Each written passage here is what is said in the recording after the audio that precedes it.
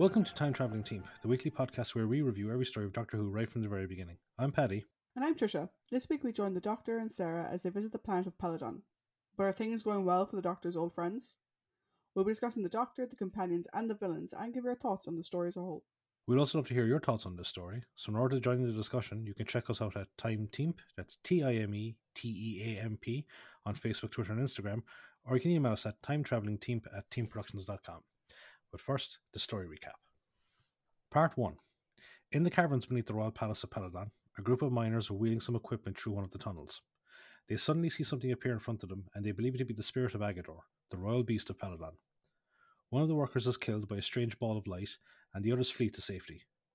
They flee past Eckersley, a human geologist, and Nexos, a satyr-like alien from the planet Vega who is there as a mining expert, as they are examining a sample of ore that the miners have excavated. Eckersley stops one of the miners, whose name is Etis, who tells him about the apparition of Aggedor.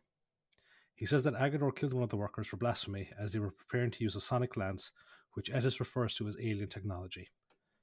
A short while later, Eckersley and Nexos join Alpha Centauri, the Galactic Federation ambassador to Peladon, in the throne room where they discuss the event with the Chancellor Ortron and the young Queen Thalira. Nexos voices his opinion that there is sabotage at play, with someone using the miners' superstitions against them. Queen Thalira suggests holding a display to showcase the advanced mining equipment to show that there is no need to fear it.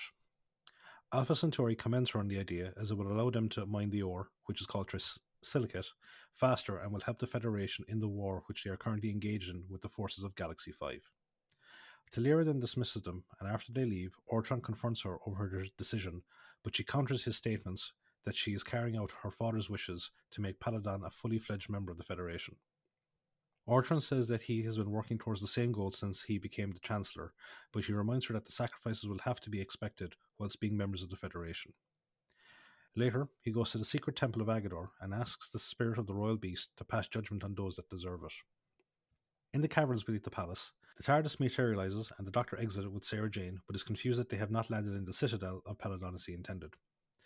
They make their way through the tunnels, and the Doctor tells Sarah Jane that they have probably landed in the cave network beneath the citadel. Unbeknownst to them, they are being observed by a guard who rushes off to inform of their appearance. Elsewhere in the tunnels, Thalira and her entourage arrive at the site where the sonic lance is being prepared, and she is greeted by the chief miner, Gebek.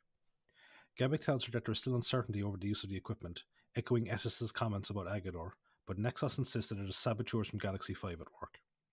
Gebek relays the guard's message about the appearance of the strangers in the tunnels, and Ortron orders them to be found and captured. Eckersley then begins the demonstration, which is initially successful, but another apparition appears, and Nexos is killed by it when he tries to calm down the miners. Meanwhile, the Doctor and Sarah Jane continue to wander through the tunnels, and the Doctor reluctantly admits that they are lost when Sarah Jane asks why they can't go back to the TARDIS. After a while, the Doctor recognizes where they are, but Sarah Jane points out the sound of someone approaching. The Doctor says it is most likely the Royal Guard, but Sarah Jane runs down a tunnel when she sees them approach with brandished weapons. The Doctor follows her down the tunnel, which she thinks is a dead end, but the Doctor uses a wall sconce to open a secret passage that leads into the Temple of Aggedor. The Doctor starts to tell Sarah Jane about the story of his first trip to Peladon, but he is stopped when the guards enter and capture him. They are then brought to the throne room, where Ortron accuses them of sabotage. Sarah Jane denies these charges, but she is told to be silent. The Doctor then requests to speak, and asks what happened to the King. When he is told that he died, he reveals himself as the Doctor and mentions his friendship with the King. Ortron says that the Doctor's name is well known and would be the perfect disguise for a saboteur. However, the matter is resolved when Alpha Centauri, whose appearance shocks Sarah Jane, enters the room and vouches for the Doctor. Thalira hands them into Alpha Centauri's custody, but asks that a report be sent on their reason for being on Peladon. After they leave, Ortron says that they cannot be trusted, blaming the Doctor for convincing the King to join the Federation in the first place, but Thalira says that if they're enemies, then they will soon find out. In the tunnels, Gebek prepares to make his way to the throne room so he can petition the Queen to have the Federation representatives removed from the planet, but Etis says it won't work and instead suggests a rebellion. Gebek says that it won't come to that, but after he leaves, Etis tells the assembled miners to prepare to raid the Federation armory in the Citadel. In the corridors of the palace, Sarah Jane gives out about the dismissive way that Alpha Centauri is treating her, but the Doctor says that without Alpha Centauri's help, they would be dead. They are brought to the Federation quarters, where they are brought up to speed on the war by Alpha Centauri and Eckersley, who say that Galaxy 5 refuses to negotiate a peace. Sarah Jane then asks for the need for the trisilicate from Peladon, and she is told that it is a vital component in all of the Federation's technology. Eckersley then mentions Nexus's belief in the saboteurs, but they are interrupted by an alarm going off. Eckersley turns on the security monitor and they all watch as Ettis and the other miners try to break into the armory, which is protected by heavy doors. Ettis sends one of the miners, Preba, to find a Federation representative to open the door for them. He enters the Federation quarters as Sarah Jane expresses horror at Eckersley's indifference to the fate of the miners if they are caught. Preba takes Eckersley hostage, but the Doctor attacks him and manages to disarm him. Alpha Centauri comments on the fact that Peladon is still a barbarous planet, but the Doctor says that if the miners are rebelling, then it would be best to see what they are rebelling about. He takes Preba with him to the throne room along with Eckersley, leaving Alpha Centauri to look after Sarah Jane, who apologizes for her reactions to their appearance. Gebek approaches the throne room, but he is stopped by Ortron, who says that the Citadel is forbidden to members of the mining caste. Gebek demands to speak to the Queen immediately, saying that it is for the good of all of Peladon, and Ortron reluctantly agrees. He makes his plea to have the Federation representatives removed from the planet, but Ortron says that he should obey the rulings of his leaders. Gebek says that there will be a rebellion as a result, but reminds a worried Thalira that he is loyal to her.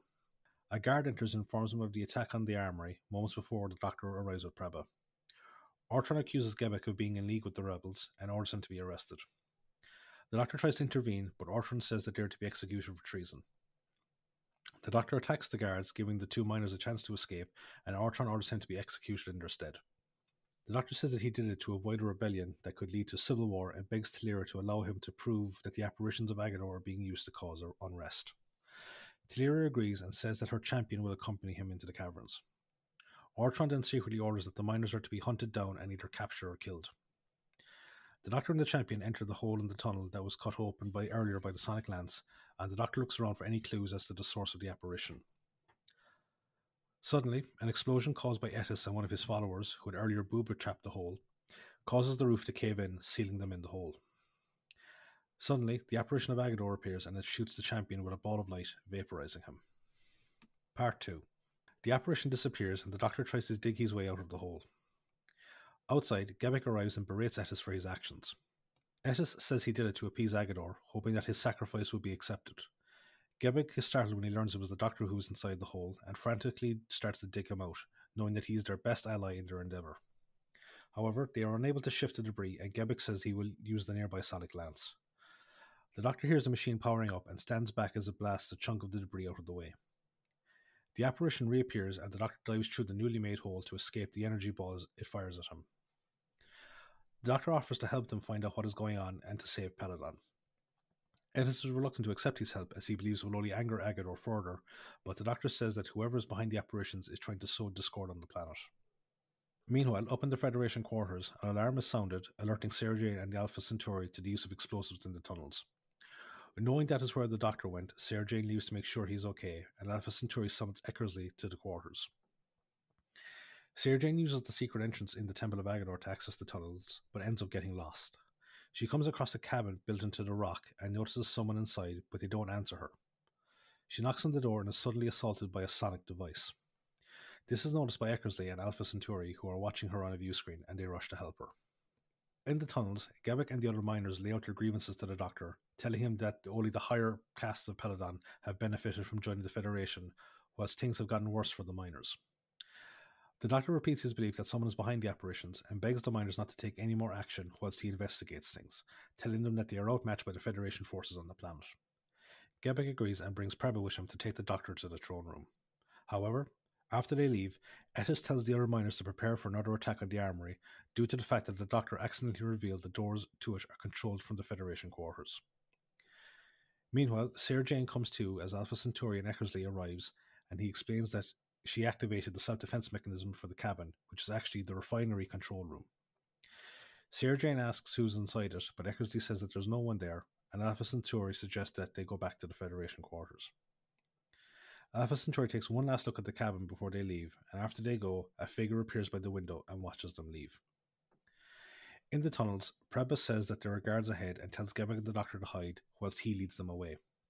Gebek emerges after they have gone, but he is captured by another pair of guards. However, the Doctor sneaks up on them and knocks them out, allowing him and Gebek to carry on to the throne room. Unbeknownst to them, Ortron has convinced Thalira that the Doctor is in league with the miners and helping them with the rebellion, and says that he must be executed.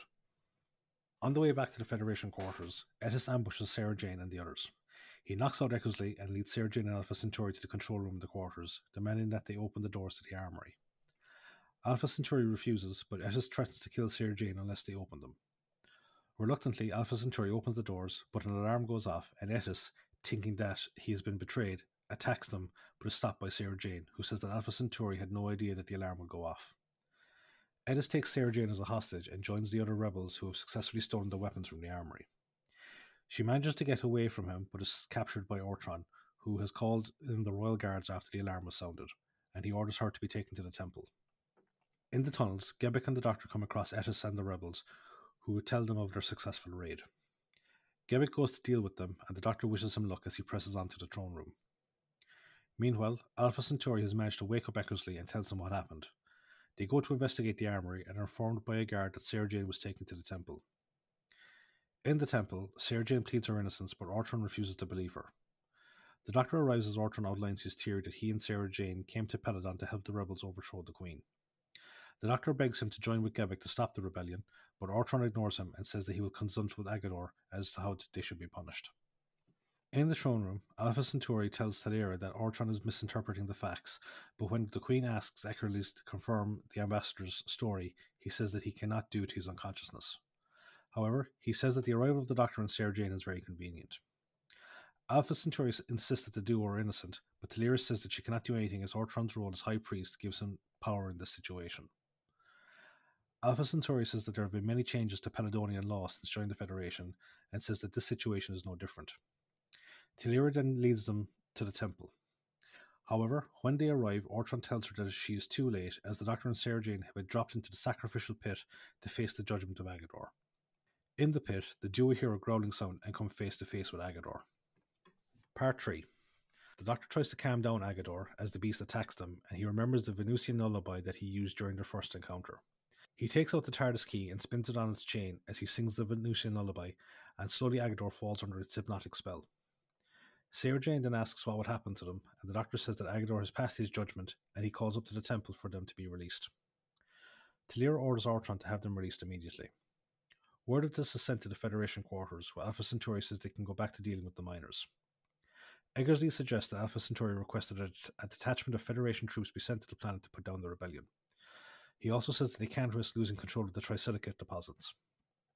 He then realizes that the sonic lance could be used by the miners in the rebellion, and he goes to get some guards to help him retrieve it. After he goes, Alpha Centauri goes to the communication station and sends a priority message to the Federation. In the throne room, Talir berates Ortron for his actions and tells him that he must stand by Aggedor's judgment. Ortron then leaves, and Talir invites the Doctor and Sarah Jane to sit down for refreshments as they go over what he found out. He reveals the feeling of the miners and suggests that she ally with Gebek to stop the rebellion. Talir agrees to meet with him and listen to the grievances of his people so they can work towards improving them. The Doctor agrees to send word to Gebek and tells Sarah Jane to stay with Talira and talk to her about the women's liberation movement on Earth, whilst he goes to speak to Alpha Centauri. Talira says that she was only queen as there were no male heirs available, and she is still only a girl, but Sarah Jane reminds her that she is still the queen and therefore has authority.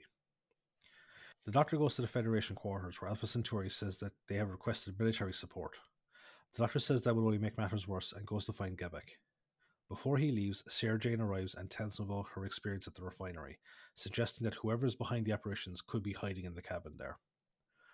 Ortron then arrives with a guard and says he still doesn't trust the Doctor and he is to remain within the Citadel until he has confirmed his innocence.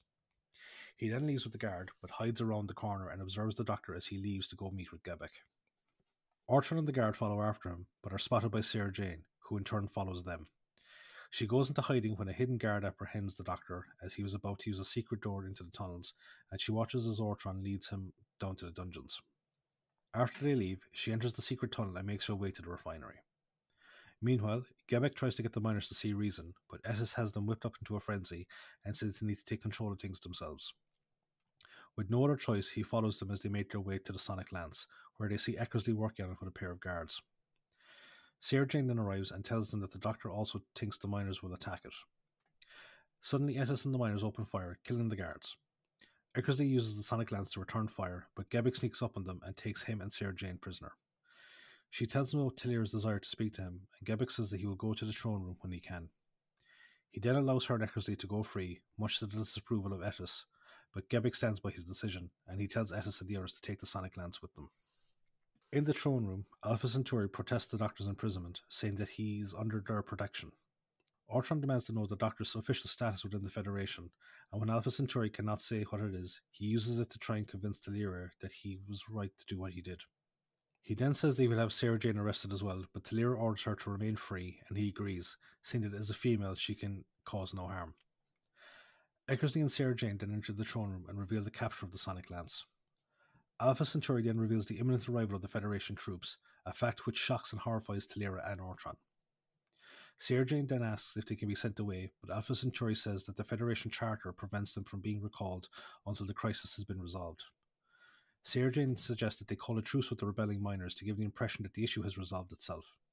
Everyone agrees to it, and Sarah Jane then goes to find the dungeon holding the Doctor. She encounters Gebek as he is making his way towards the throne room, and tells him about the capture of the Doctor. He tells her that he will help free him and sends her back to the throne room. He arrives at the dungeon, and the Doctor, seeing him approach, distracts the guard with a magic trick, thereby allowing Gebek to knock him out. They lock the guard in the cell, and the Doctor, not knowing of the plan that Sarah Jane has put into place, says they need to go to the refinery to see if they can find any clues to the source of the apparitions. They hide as they see a group of miners being accompanied by guards, which confuses Gebek, but the Doctor says that they need to proceed to the refinery. They arrive at the cabin, and the Doctor starts to deactivate the power source for the security system. In the Federation quarters, Alpha Centauri receives a message from the commander of the security forces saying that they will be landing soon. Eckersley then views the security monitors to see if he can locate the stolen Sonic Lance. They see the Doctor and Gebek at the refinery, and Alpha Centauri and Eckersley think that the Doctor has betrayed them. Sarah Jane then reveals their theory that the apparitions are being created by someone in the cabin. Meanwhile, Ortron meets an assembled group of miners and tells them about the truce, saying that once the security forces have gone, then they will be given a forum to air their grievances. The miners agree and go back to work, but as they do so, an apparition appears and kills one of them, causing the rest to flee. Gebek hears the commotion and tells the Doctor to hurry. The Doctor gets the door open and is greeted by the sight of an armed ice warrior. Part 4. The Doctor and Gebek's capture is viewed by Sarah Jane, Eckersley, and Alpha Centauri. Alpha Centauri tells Sarah Jane that they are ice warriors and that they are the security forces of the Federation, but expresses confusion that they have already arrived on the planet. They are interrupted by the arrival of the security force commander, Ice Lord Aggedor, who informs them that the planet has been placed under martial law.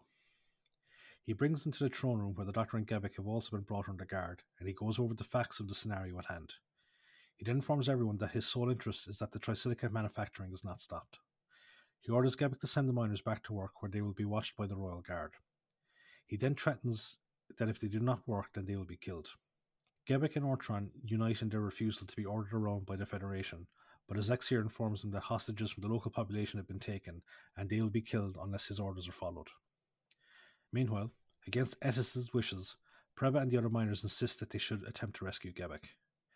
They make their way up to the palace via the secret passageways. They encounter a guard who tells them that Gebek is in the throne room, and Etis leads them towards it. In the throne room, Talira says that Aggedor has overstepped his authority, and Alpha Centauri also protests, but Aggedor replies that he can do so under the dictates of martial law. The Doctor asks what would happen if the Peladonians defied his threats, and he replies that the Federation personnel will be brought to do the mining instead, and the planet will be placed under Federation rule. Talira, Gebek, and Ortron all vow that Peladon would fight back against such oppression, and Aggedor says their planet will be destroyed as a result. The Doctor then reveals he goaded Aggedor to reveal the extent of his brutality, and the Ice Lord backpedals by saying that he wants to reach a peaceful settlement first.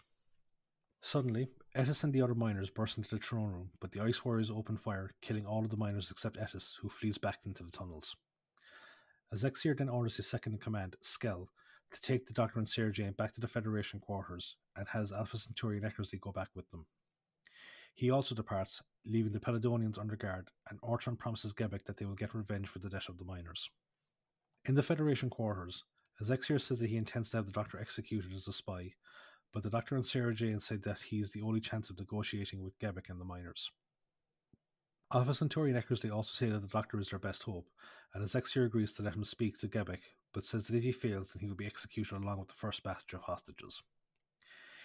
He then departs with Eckersley to inspect the refinery. After they have gone, the Doctor asks Sarah Jane if Skell was the person she saw in the refinery. After taking a closer look, she confirms that it was. Alpha Centauri is shocked by this, but the Doctor says that his Exeter is operating in a rogue capacity. He then leaves to go speak with Gebek, and after he leaves, Alpha Centauri tries to contact the Federation, but discovers that all outgoing signals are blocked. The Doctor arrives back to the throne room and talks with the three leaders, who firmly state their intention to fight back if a single hostage is harmed. The Doctor asks Gebek to convince the miners to pretend to go back to work until such a time as he can get rid of the Ice Warriors. Gebek agrees and leaves with the Doctor to go address the miners. Through coded phrasing, he lets the miners know that the orders to go back to work is a ruse, and they agree to follow him. The Doctor goes to inform his Exeter of the miners' agreement, and the Ice Lord says that he suspended the Doctor's execution whilst he remains of use, but then sends it back to the Federation quarters. The Doctor joins Sarah Jane in the control room, where he slowly increases the temperature in the refinery to weaken the Ice Warriors. In the mines, Etis finds the miners working, and one of them tells him about Gebek's speech. Etis refuses to believe that Gebek hasn't betrayed them, and he says that he intends to use the Sonic Lance, which is currently in a cave overlooking the Citadel, to destroy the palace and everyone in it. The miner, realizing that Etis has gone mad with paranoia, says that he will tell Gebek, but Etis stabs him and then flees the scene. Meanwhile, Exeter goes to the throne room where Thalira demands to be allowed to contact the Federation, where she can lodge a formal complaint against Exeter's actions. Exeter refuses, saying that the martial law is still in effect, as he's suspicious as to how easy the miners went back to work. At that moment, Gebek, after noticing the Ice Warrior guards have started to feel the effects of the heat, gives the signal to attack, and the miners and the Royal Guards attack with them. The attack is being watched by the Doctor and Sarah Jane, who call in the Ice Warrior guarding them to show him the attack. They then sneak out whilst he is distracted and use the secret passage to get into the tunnels. The Doctor says that the guard will inform his Exeter about the attack, leading him to send more men into the tunnels, giving the Peladonians a chance to retake the Citadel. In the course of the fighting, Gebek finds the wounded miner, who tells him about Etis's plan. The Doctor and Sarah Jane arrive, and Gebek tells them about Etis. The Doctor says he will go and stop him, saying that Gebek needs to stay with the miners, as they will only follow him. The Doctor then leaves, and Gebek gets Sarah Jane to look after the wounded miner. However, after Gebek and his men move forward, she is captured by Skell, who drags her back to the Federation quarters, where Exeter and Alpha Centauri are waiting.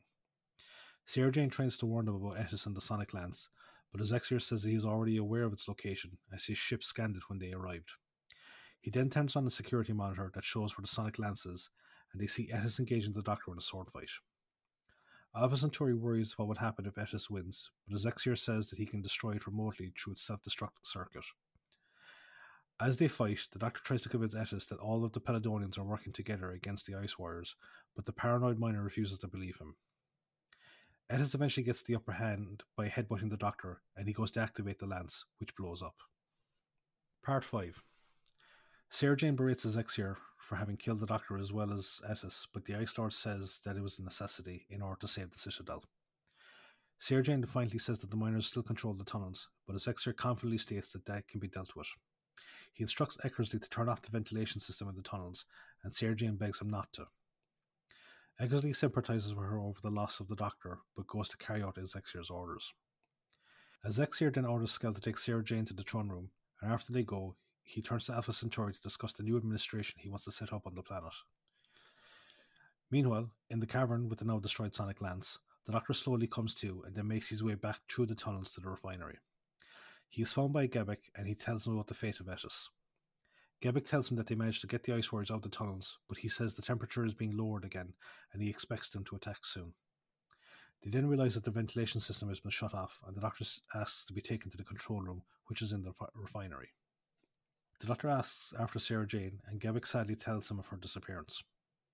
In the throne room, Thalira comforts Sarah Jane over the loss of the Doctor, but they are interrupted by the arrival of Alpha Centauri, who tells them about Exeter's plans to subjugate the entire planet and have them work in the mines. Sarah Jane senses the need to find a way to get a message to the Federation, but Alpha Centauri says that they can only broadcast a general SOS message. Sarah Jane says that it is their best hope, but they need to get past the guard monitoring them. Ortron says that there is a secret passageway behind the throne, and is shocked when Thalira says that she will go join the miners in the tunnels. He tries to forbid her, but her defiant nature shames him, and he agrees to the plan. Thalira then pretends to be ill, and Alpha Centauri goes to alert the guard, who goes to check on her. Sarah Jane then pushes the guard and tells everyone to run, but the guard stops Thalira. Ortron rescues her, but he is killed by the guard, and a grief-stricken Thalira goes to his body. Exeter then arrives and demands to know where Sarah Jane and Alpha Centauri are, and she tells him that they went into the tunnels. Thinking that he has all his eggs in one basket, he leaves and tells the guard to keep an eye on Talira. In the tunnels, the Doctor and Gebek make their way to the cabin in the refinery and take cover as Ezexier and a guard go inside. Inside, the Ice Lord and Eckersley discuss their plans to start selling trisilicate to Galaxy 5. Unbeknownst to them, they reveal themselves as traitors as Sarah Jane and Alpha Centauri are monitoring them on the security system after they successfully sent out the SOS. The Doctor and Gebek are also paying attention to the conversation from the doorway, and they hear Eckersley say he will use the apparition of Aggedor to force the miners out of the tunnels so they can access the trisilicate again. The Doctor edges closer to the door to get a better look at the control panel, and he is spotted by a delighted Sarah Jane, who points out his presence to Alpha Centauri. She tells the ambassador to keep sending out the SOS whilst she goes to join up with the Doctor. Meanwhile, Skell reports that the miners and the Royal Guards are being forced out of the tunnels by the apparition, where they are mown down by the Ice Warrior troops. The Doctor relays this to Gebek, who tries to rush in to stop Eckersley, but the Doctor says that they need to wait for the right opportunity to strike. They then take cover as Ezexier and Eckersley leaves. Ezexier tells the guard to remain behind until Eckersley remotely reactivates the security system from the Federation quarters, as the Doctor had damaged the primary system. The Doctor and Gebek try to figure out a way to get past the guard, and they are given an opportunity by the arrival of Sarah Jane, who distracts the guard, allowing Gebek to knock him out with a rock to the head. Sarah Jane hugs the Doctor, who then goes to fix the damage done to the security system so they can use it to defend themselves when they go into the cabin. As Ezexier and Eckersley arrive back to Federation quarters, where they discover Alpha Centauri sending out the SOS. Alpha Centauri tries to pass it off as an attempt to summon reinforcements for Ezexier, but he says that they will pay for their interference. Eckersley intervenes, saying the ambassador only meant to help, and Ezexier instead takes him to the throne room, where he informs Talira that the rebellion has been put down. Alpha Centauri reveals Ezexier and Eckersley's treachery, and Eckersley again stops Ezexier from killing them, as the ambassador could still be of use. Eckersley asks how they found out, and Alpha Centauri says that they saw everything on the security monitor with Sarah Jane. Ezexier demands to know where she is, and Alpha Centauri reveals that she went to meet the Doctor, and Ezexier sends Skell to kill them. After he goes, Alpha Centauri asks Eckersley why he and Ezexier betrayed the Federation. Eckersley says that Ezexier is part of a breakaway group of the Ice Warrior Society that wants to return to their warmongering ways before joining the Federation. In return for his help, Eckersley says that he was promised control of Earth as well as a percentage from the sale of the trisilicate. In the refinery, the Doctor and the others go to the cabin after fixing the alarm, and the Doctor turns the ventilation system back on before going to the controls of the Aggedor apparition. However, Skell arrives and uses his sonic weapon to start melting the door to the cabin. A pair of Ice Warriors join him, and they cut open a large hole in the door as Sarah Jane and Gebek tell the Doctor to hurry. Part 6. The Doctor uses the control panel to send the apparition of Aggedor outside, where it kills the two Ice Warriors, helping Skell, who flees back to the throne room. The Doctor tells Gebek to go back to the miners and rally them again. Gebek says that they may be reluctant, as many of them have been killed, but the Doctor says that if they see the apparition of Aggedor is with them, then they will fight. Gebek goes to the miners and the remaining Royal Guards, who are reluctant to fight again, but the apparition of Aggedor appears before them as the Doctor and Gebek arranged. Seeing that the apparition means them no harm, the rebels follow Gebek to the throne room.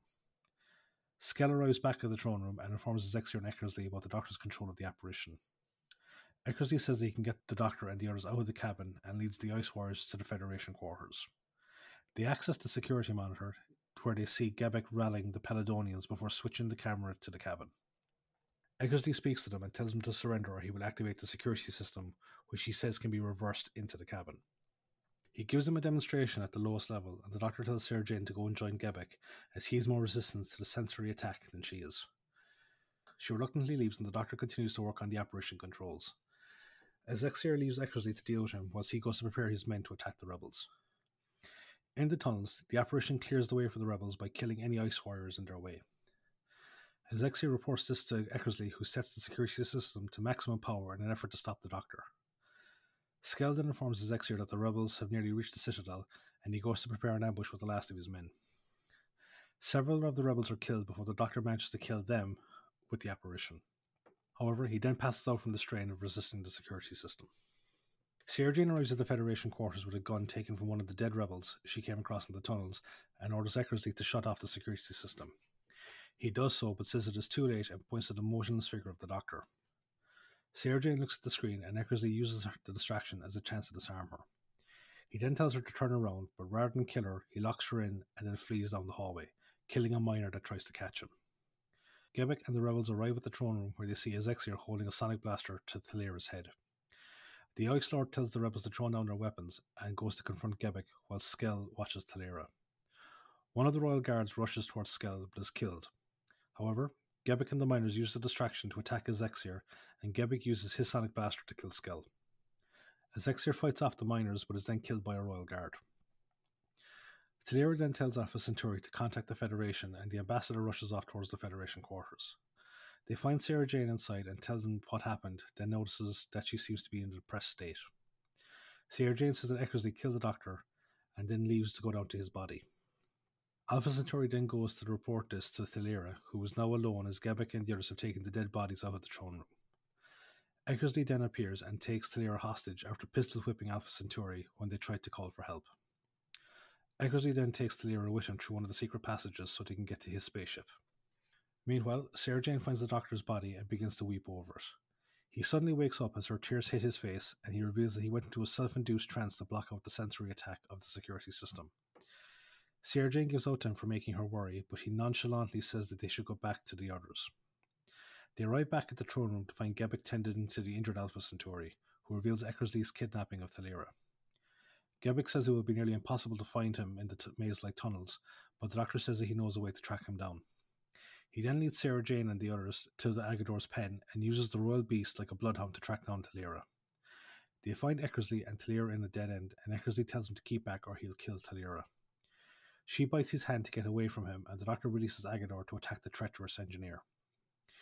He mauls Eckersley to death, but is shot several times in the scuffle, and the doctor sadly confirms his death. Later, Thalira thanks the doctor for his aid and asks him to help her, but Sarah Jane says that she is a capable ruler without his help. Thalira says that she will need to appoint a new chancellor, and the doctor recommends Gebek for the role. Thalira says that he is a minor with no official title, and the doctor and Sarah Jane say that it is his qualities that count, not his title. Alpha Centauri then enters and says that Galaxy 5 have sued for peace due to the fact that they have no access to the Trisilicate after the failure of Ezexier and Eckersley's scheme. Gebek then arrives and says that they have located the TARDIS in the caves, and the doctor and Sarah Jane say their goodbyes. After they leave, Thalira speaks to Gebek about becoming Chancellor. At the TARDIS, Sarah Jane teases the doctor about taking the position of Chancellor, saying that he could get a pension out of it. The doctor then says it's time to take her home and playfully pulls her into the TARDIS by her ear. End of the story.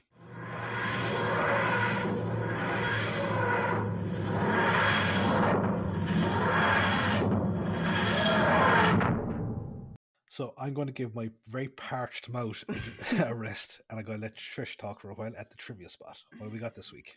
Cool. So the air date for this penultimate story of season 11 was the 23rd of March, the 27th of April, 1974. The writer is Brian Hale. This is the final story from Brian. He previously wrote The Celestial Toymaker, The Smugglers, The Ice Warriors, The Seeds of Death, and The Curse of Peladon. The director for this story is Lenny Main. This is story 3 of 4 for Lenny. We previously saw his work in The Curse of Peladon and The Three Doctors, and we'll see his directing skills once more in The Hand of Fear. This story had the working title Return to Peladon, which, slight spoiler for my overall, I would have preferred, personally speaking. Yeah. Well, I guess that might get to my overall, but Return to Peladon would have been a better title. Apparently, it was originally approached as, a direct sequel to Curse, which is kind of obvious, taking place only slightly later in King Peladon's reign. So it wasn't originally meant to be Thalira, it was meant to still be King Peladon.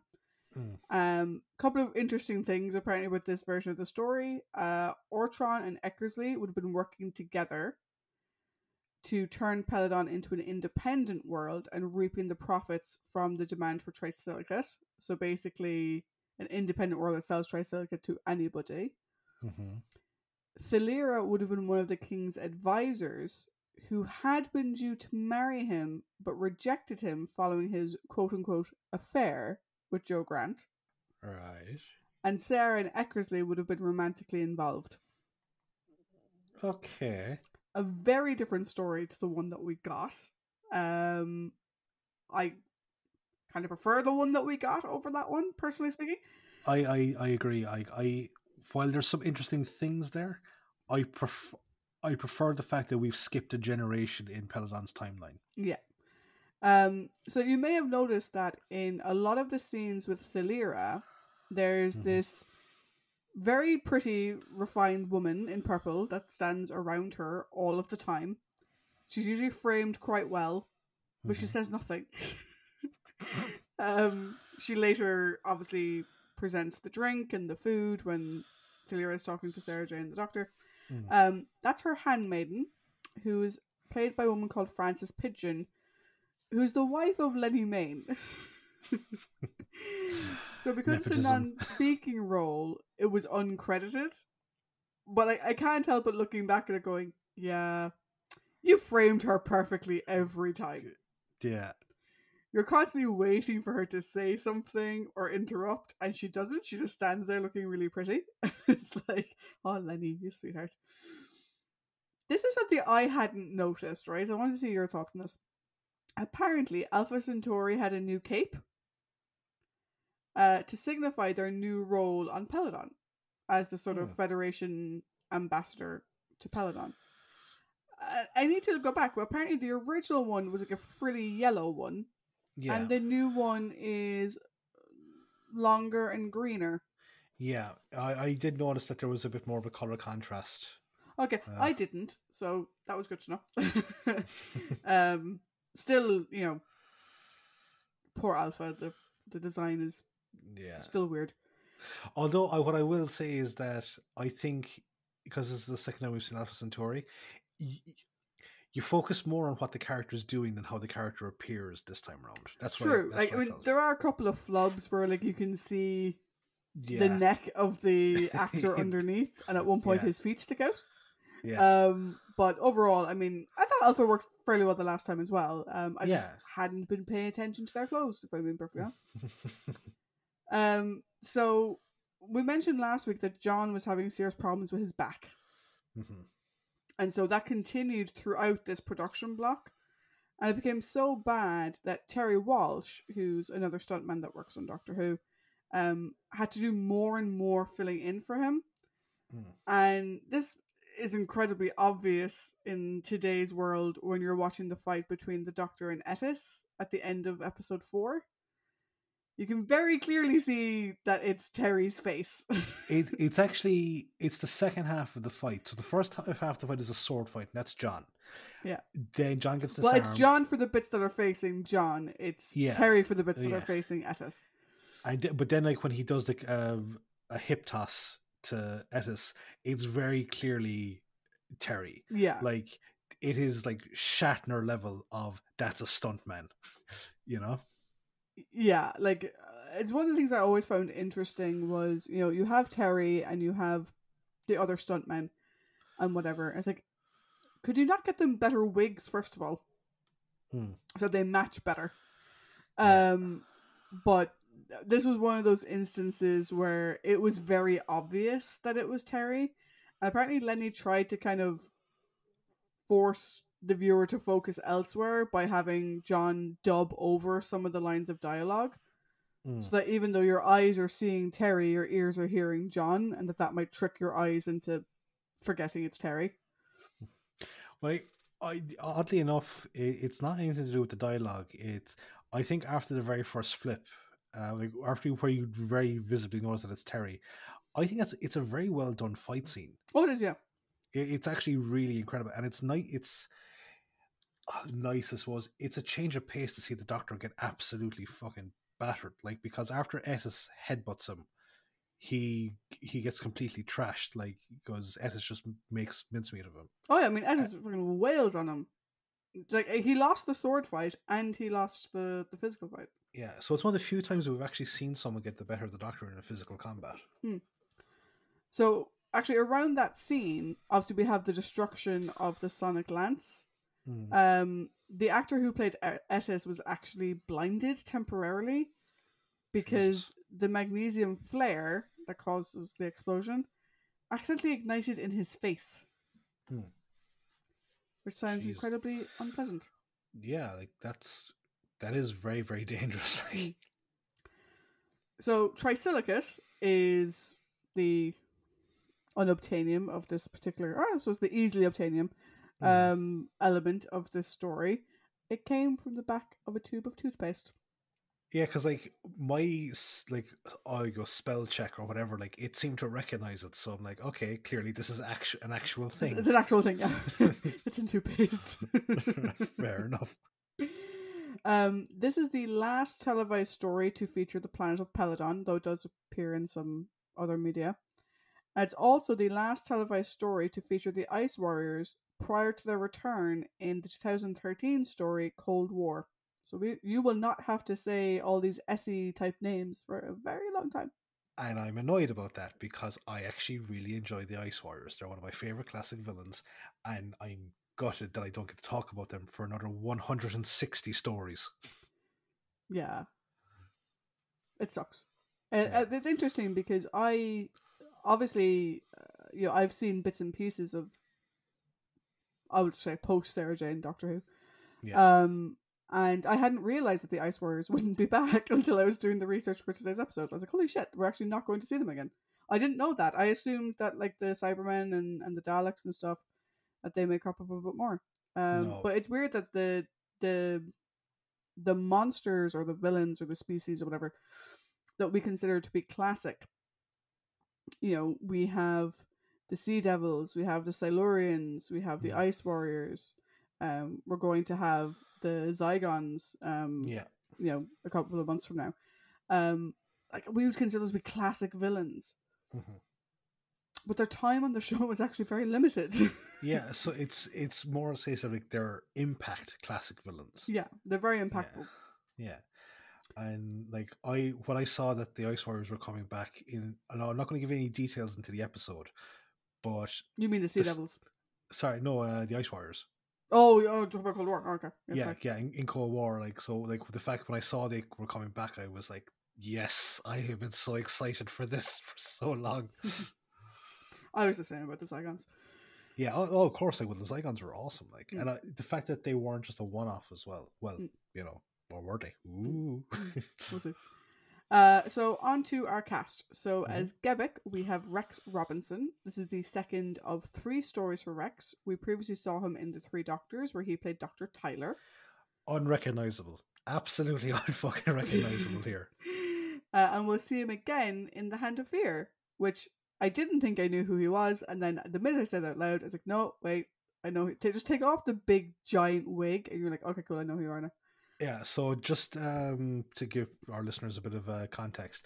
So Peladonians from the upper class, they have like a weird mane of like, they have like normal, like white or blondish hair with a big red stripe right down the middle of it. The mining caste though have like a series of weird badger stripes going through black hair. Yeah, like it's in a very Afro style. Yeah. Like the upper class, it's red and white. So, and the streaks differ. So like, Thalira has primarily red hair with a white streak. And I think Ortron is inverted. I think he's a Zilura. Yeah, I think the males are inverted. Yeah. So and the miners then have these big giant, I don't know if they're black, I thought they were brown afros with white badger stripes. They just look like bullseye sweets on their heads. As Alpha Centauri, we once again have dual acting here. We have stuntman Stuart Fell continuing to do the physical body work of Alpha Centauri, and the voice is once again provided by Isan Churchman. And we will hear Isan's voice again next week in Planet of the Spiders. As Thalira, we have Nina Thomas. This is Nina's only Doctor Who acting credit. Her non-Who credits include Crown Court, The Prince and the Pauper, The Sweeney, Just William, The History of Mr. Polly, Brookside, and Doctors. As Ortron, we have Frank Gatliff. Again, only Doctor Who acting credit for Frank. His non-Who credits include The Avengers, Blake Seven, Minder, Harket Barker, His Lordship Entertains, and CAB. Frank passed away in 1990. Something? Yeah, I was just like, one thing that I've noticed is like the further we go into the show, the less and less we see some of our former bingos. Like we don't see Zed cars or Dixon of Doc Green or Adam and A Lives. lot of them are still in there. It's just they're further in the past from when the people do Gotcha. who. Do you know what I mean? Gotcha. So Yeah. a lot of these people have very long lists, and I'm not going to read them all. Yeah. As Etis, we have Ralph Watson. This is the third story for Ralph.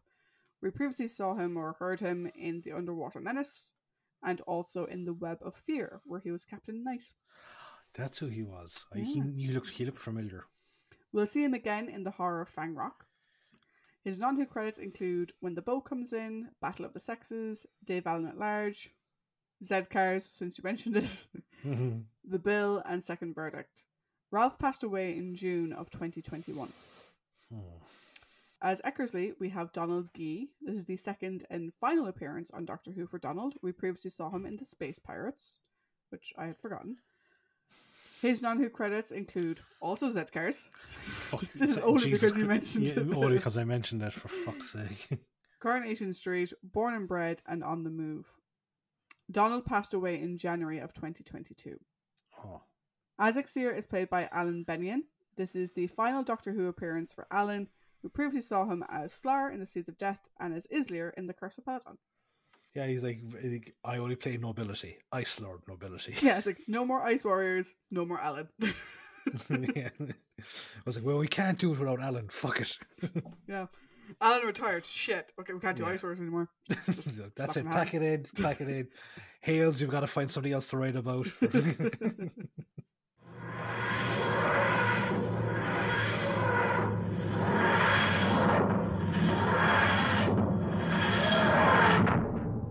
So, thank you very much for that. You're welcome. Now we are going to our character discussion.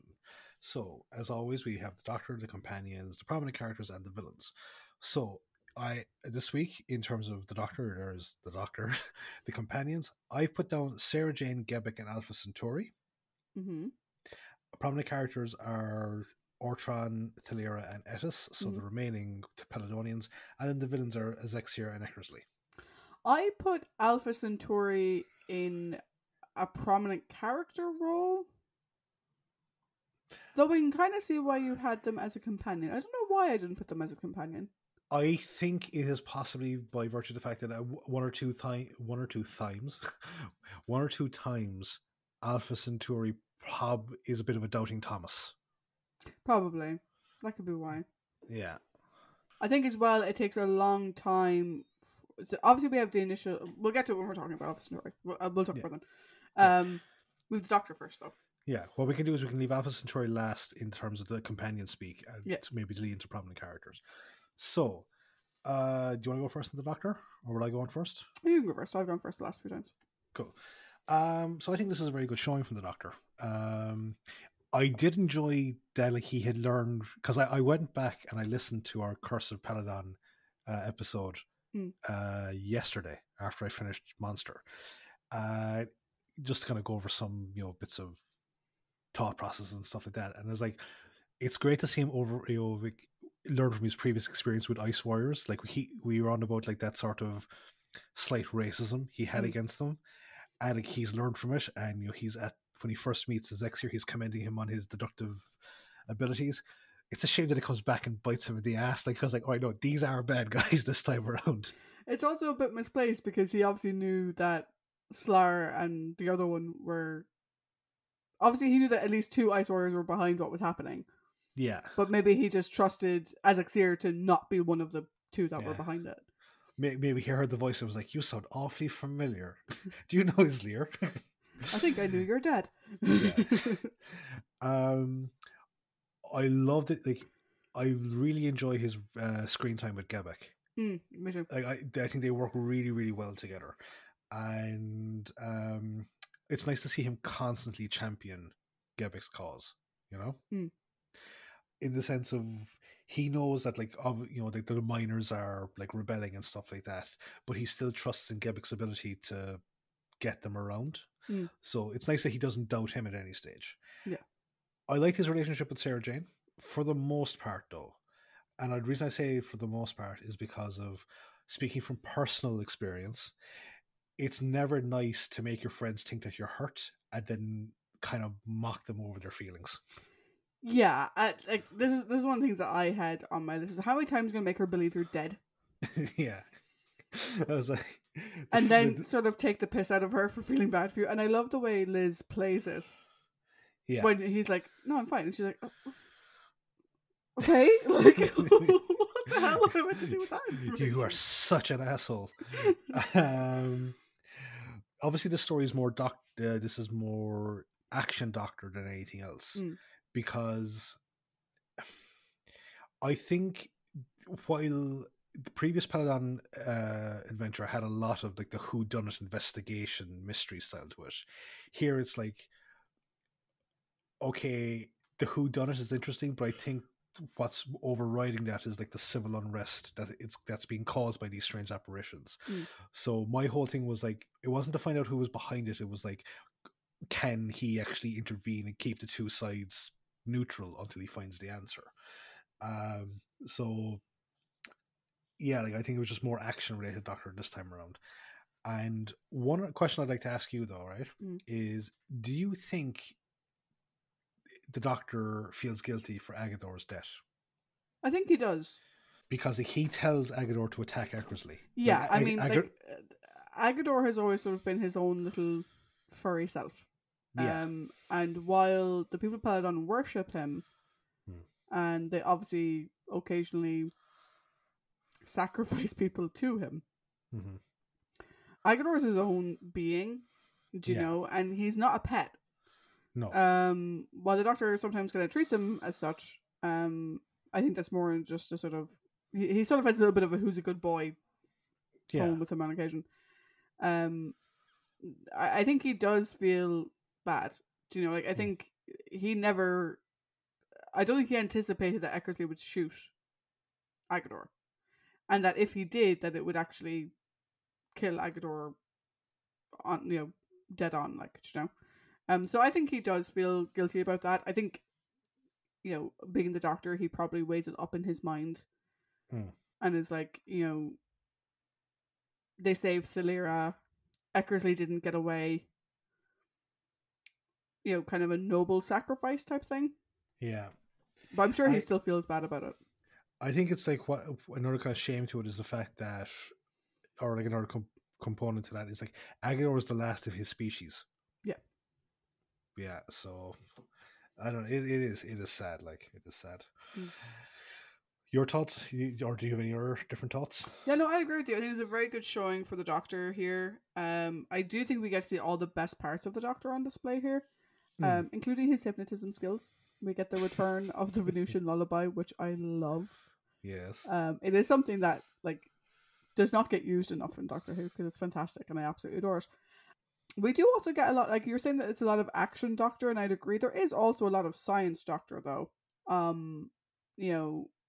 In the whole thing to do with the refinery and getting into the refinery and resetting the alarm and stuff like that. We do get to see the sciencey part of him still on show there.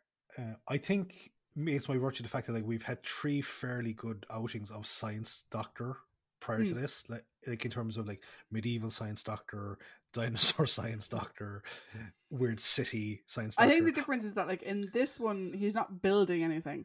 Yeah. So it's slightly different, but yeah. We do still get to see that on display. I love the way he is with Thalira. That he doesn't undermine her in the same way that the others do. And we'll talk about Thalira later on, but it sort of reminds me a little bit of Planet of the Daleks, where we had that female member of the crew. Rebek. Yeah, Rebek. And the Doctor just sort of directed Joe to her. As if he recognizes that he's not the best person to support her. Yeah. But that Joe would. And he does the same thing here where he's like, he kind of, he doesn't really stand up for Sarah Jane as much as I would maybe like at the beginning. He sort of just accepts it as cultural differences and moves on, whereas Sarah is clearly being very indignant. But the Doctor also realizes, okay, this is where Sarah can really shine. Sarah talk to her, will you please? Hmm. And give her some of the viv that you have. Yeah. I was going to use a different word, but that would have come across wrong. Yeah. And I like that because, like, not only is it, it could come across as like, oh, he just left the girls to talk, but I think it was a very deliberate choice on his part. Do you know? It was his way of saying, like, he's like, Thalira doesn't need to learn from men how to do her job. No. She needs to see that just because she's a woman doesn't mean that she has to be dictated to all the time. Yeah. And I think that was good. I think it was a good way of doing it. I think the relationship with Sarah develops really well. I'm going to talk about that a bit more when we get to Sarah Jane.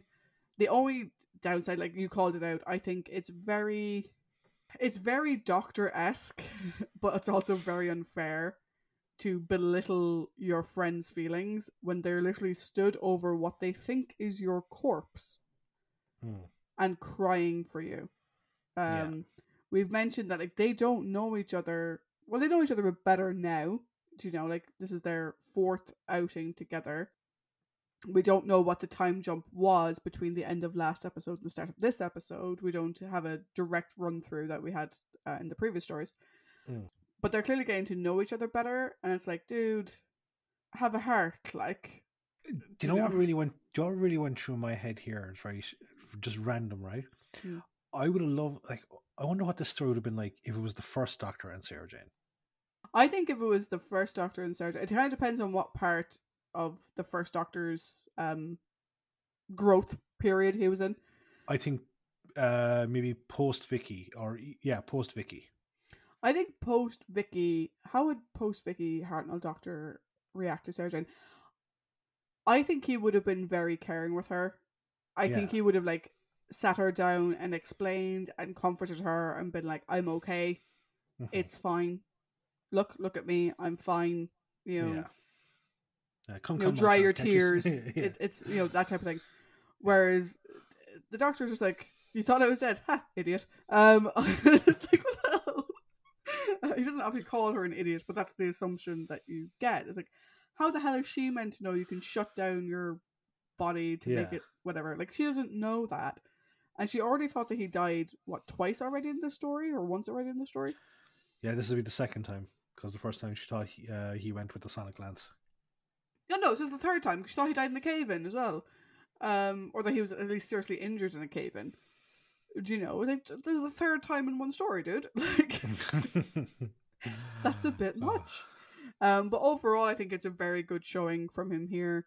I love the way he is. Everyone likes it. I love the way he stands up for the miners. I love the way he does that in a respectful way to both sides. Yeah. And I love the way he he's willing to hand over control where needed. Do you know? Like, we'll get to this in a minute about, like, Sarah Jane, but, like, he wasn't the one who came up with the idea of how to get Aggedor's forces to leave. And while that plan didn't work the way they would have wanted it to, like, he wasn't the one trying to come up with a plan. He was willing to let other people do what they do best.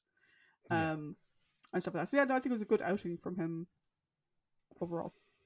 Cool. So I suppose moving on to Sarah Jane now. Yeah, I really like Sarah Jane in the story. I always remember her in this as this is her "There's Nothing Only About Being a Girl" story. Which is one of the common, like, clips that gets used for Sarah Jane as a character. But there's actually so much more to it than that. Yes, she's still held hostage on several occasions, but she also drives the plot in her own way. She drives the plot significantly, I think. Yeah, like, I say in her own way because her ideas don't actually work as well as she would like them to, or as well as we would like them to. But, like, it is her idea to make the Federation soldiers go away, and she gets everyone to buy into it. I think this is like the role playing axiom for, like, no plan, so there's contact with the enemy. Yeah. Like, it was her idea to do that. Like, she's the one who comes up with the idea for getting them all out of the throne room and past the guard. Now, unfortunately, she made a very interesting choice to throw the Ice Warrior over Thalira, as opposed to maybe, like, in the other direction from her. And so obviously Thalira got stuck, and then blah, blah, blah, But like she is still constantly active and constantly trying to do something, and not taking very kindly to being left behind when that happens. So I think there's actually much more to her in the story than I maybe originally remembered there being. Her conversations with Thalira are actually really good because, again, you sort of remember it as there's nothing only about being a girl, Your Majesty. You sort of remember that line, but she's actually very patient with her. And, she doesn't yell at her or be like, what the hell are you doing? Like, there's none of that. It's all sort of like, okay, let's women's lib from the start. Okay, here we go. And she's also very good to Gebek and the others. Like she doesn't treat them badly. The only person she has a bad reaction to is Alpha Centauri. Yeah, but but that's actually one of the things that I have is that she apologizes to Alpha Centauri. Yeah, she owns that. Like she owns that it's her just being nervy. Like, do you know what I mean? And again, if you randomly, like the only other aliens that she has seen are Daleks, and she didn't see inside the casing. Well, she saw the Exelons. Oh yeah. Oh no, because she had Exelons and Centaurs. What am I doing? I'm giving her way too much credit. But they were like the Exelons and the Centaur and Lynx were humanoid. Yeah, there was something. There was something similar and relatable. Alpha Centauri is a giant eyeball. Yep. In a cloak. Mm-hmm. With like 6 arms. It's a bit to get used to. And like I said, she owns it, which is great. Like overall, I think this is a great outing for her. And I actually liked her a lot more in the story than I remembered liking her in the story. So it was good. How about you? Cool. So I agree. I think this is another strong off-world story for her. Now I'll admit that I can see why some people would have a negative view of some classic companions due to the times she cries or it seems very shocked or stressed out over the doctor not being around. But each of those times, if you just take them out of context, like that's your picture. But when you watch everything within context, it's all understandable. She's gotten very close to the doctor as of late. Their friendship, as you can see, has become very, very close. So obviously when she thinks that he's dead, it's not as if a stranger has died, it's as if like a friend has died. Her reactions to seeing strange and unusual things, it's no fucking different than anyone else. Like you can, no matter how many wonders you see, each new wonder will shock and awe you type thing, You're not immune to a new fantastic sensation. But for, again, like I agree with you, like we get to see her ingenuity coming up with the plans, we get to see her bravery by effectively going into a tunnel system with no map and no guide multiple times. Yeah. That's a fucking, a good way to find like a lost Brazilian soccer team, like we also like her determination, in the sense of like she wants to carry out these plans, and her compassion, because again she reaches out to Alpha Centauri and apologizes, and I think that means a lot to Alpha Centauri. I get that impression that it means an awful lot to them, because one thing that I did notice is that in the previous story, Alpha Centauri is constantly referred to as a them or a they because they're hermaphrodital species. They're referred to as an it. We talked about this in the previous story. The doctor says it's an it. It's an it, yeah. And here it's a he, which is... No, see, obviously there was the greeting of the Alpha Centauri, my dear fella, which is what, that's a doctor-esque greeting. But here, like, they seem to have kind of shifted onto the male side of the equation. Now, I don't know whether that was, Brian forgetting what he had written about Alpha Centauri. I don't know. So I constantly refer to them as either Alpha Centauri or them, they. But I think like the compassion and the outreach probably means a lot to Alpha Centauri, because they are the only one of their species on this planet due to their role as ambassador. Like there's no delegation. Yeah. And if there was to be, it would be from the Federation, and it would be made up of multiple different species. So I think that little bit of kindness, and I think they work really well together. Me too. Their like partnership is great. And like it kind of mirrors in a sense to me the Doctor and Gebek's relationship. Yeah, I can see that. But yeah, so like, what do you think of my statement there about, how you could take a negative view of classic companions based on Sarah in this one? I think so, and this is something that Liz Layden herself spoke about in the past. I think I've mentioned it before. Liz never shied away from the fact that Sarah Jane screamed a lot, or cried a lot, or was very reactionary. And her comment was, if you encountered half the shit Sarah Jane did, you'd react the exact same way. Yeah. Which I think is very true. And I think, to your point, I think taken out of context, this story is very weepy, very damsel in distress, but then also being like, oh yeah, women's lib or whatever, which I'm sure is very irritating on their own. But if you watch the story the way it's intended, whether you do it an episode a week or an episode a day or 6 episodes all in one go, you see that like all of her reactions are very true to what's happening around her. She is still new to all of this. And, she's met, bipedal humanoid aliens before. Alpha Centauri is a giant walking eyeball. It's a bit different. Do you know what I mean? And I think, she's very, this to me is sort of, it's almost like a quintessential Sarah Jane in many ways. She has her low points, she has her weepy moments, but she also pulls herself up by her bootstraps. Yeah. And is like, I'm going after him. Fuck it. I don't know where I'm going. Fuck it. I'll go anyway. I also love how, like, at the end of the story, like, she takes the piss out of him a lot. Which I love. Their whole walk back to the TARDIS. Yeah. Where she's like, oh, state job, gonna have a pension. I don't want to get in the way of your career, I love it. It's just hilariously funny because it's very much who she is. And like one of the things that I didn't mention is we still see Sarah Jane, the investigator, here.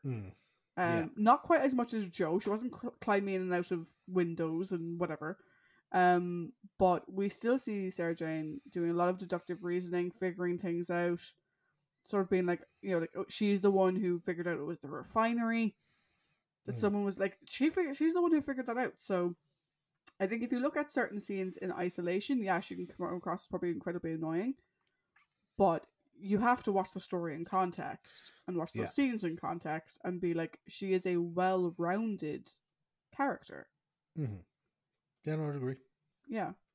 And anyone who thinks otherwise, come fight me, you bitch.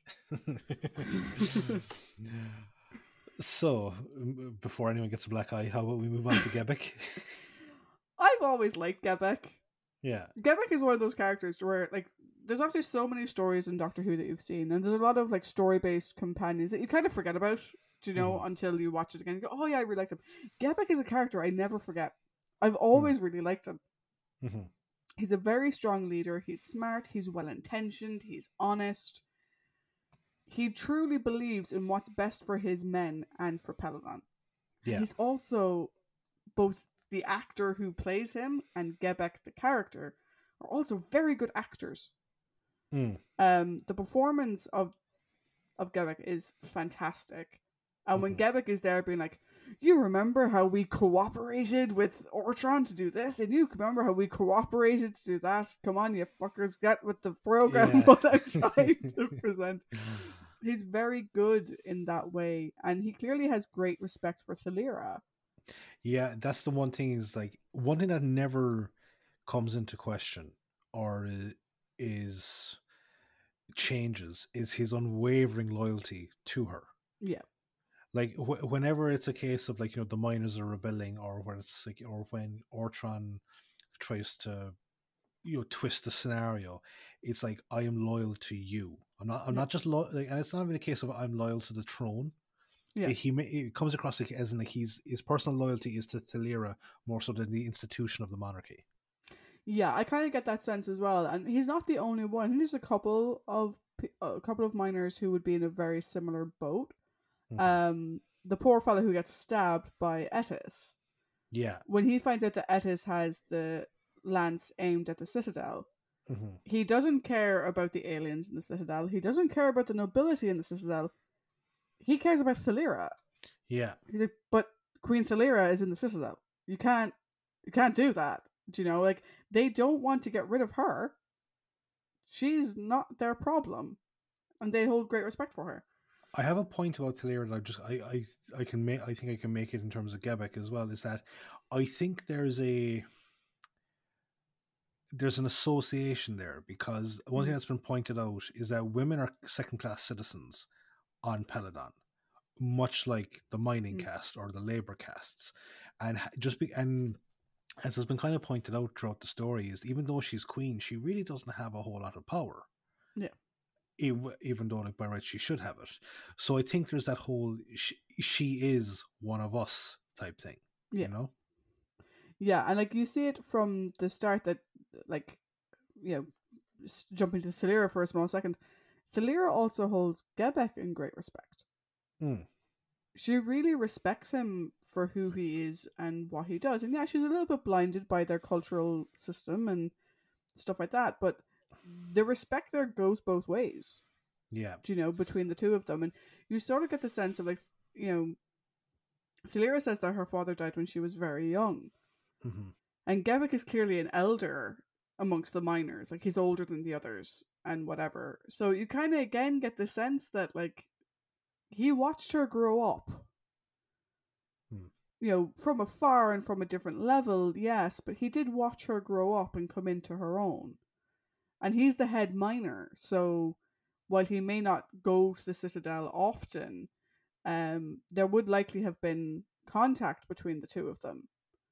And I just think it's very sweet. I think the way he's so respectful of her, I think is very, very sweet. It's quite adorable.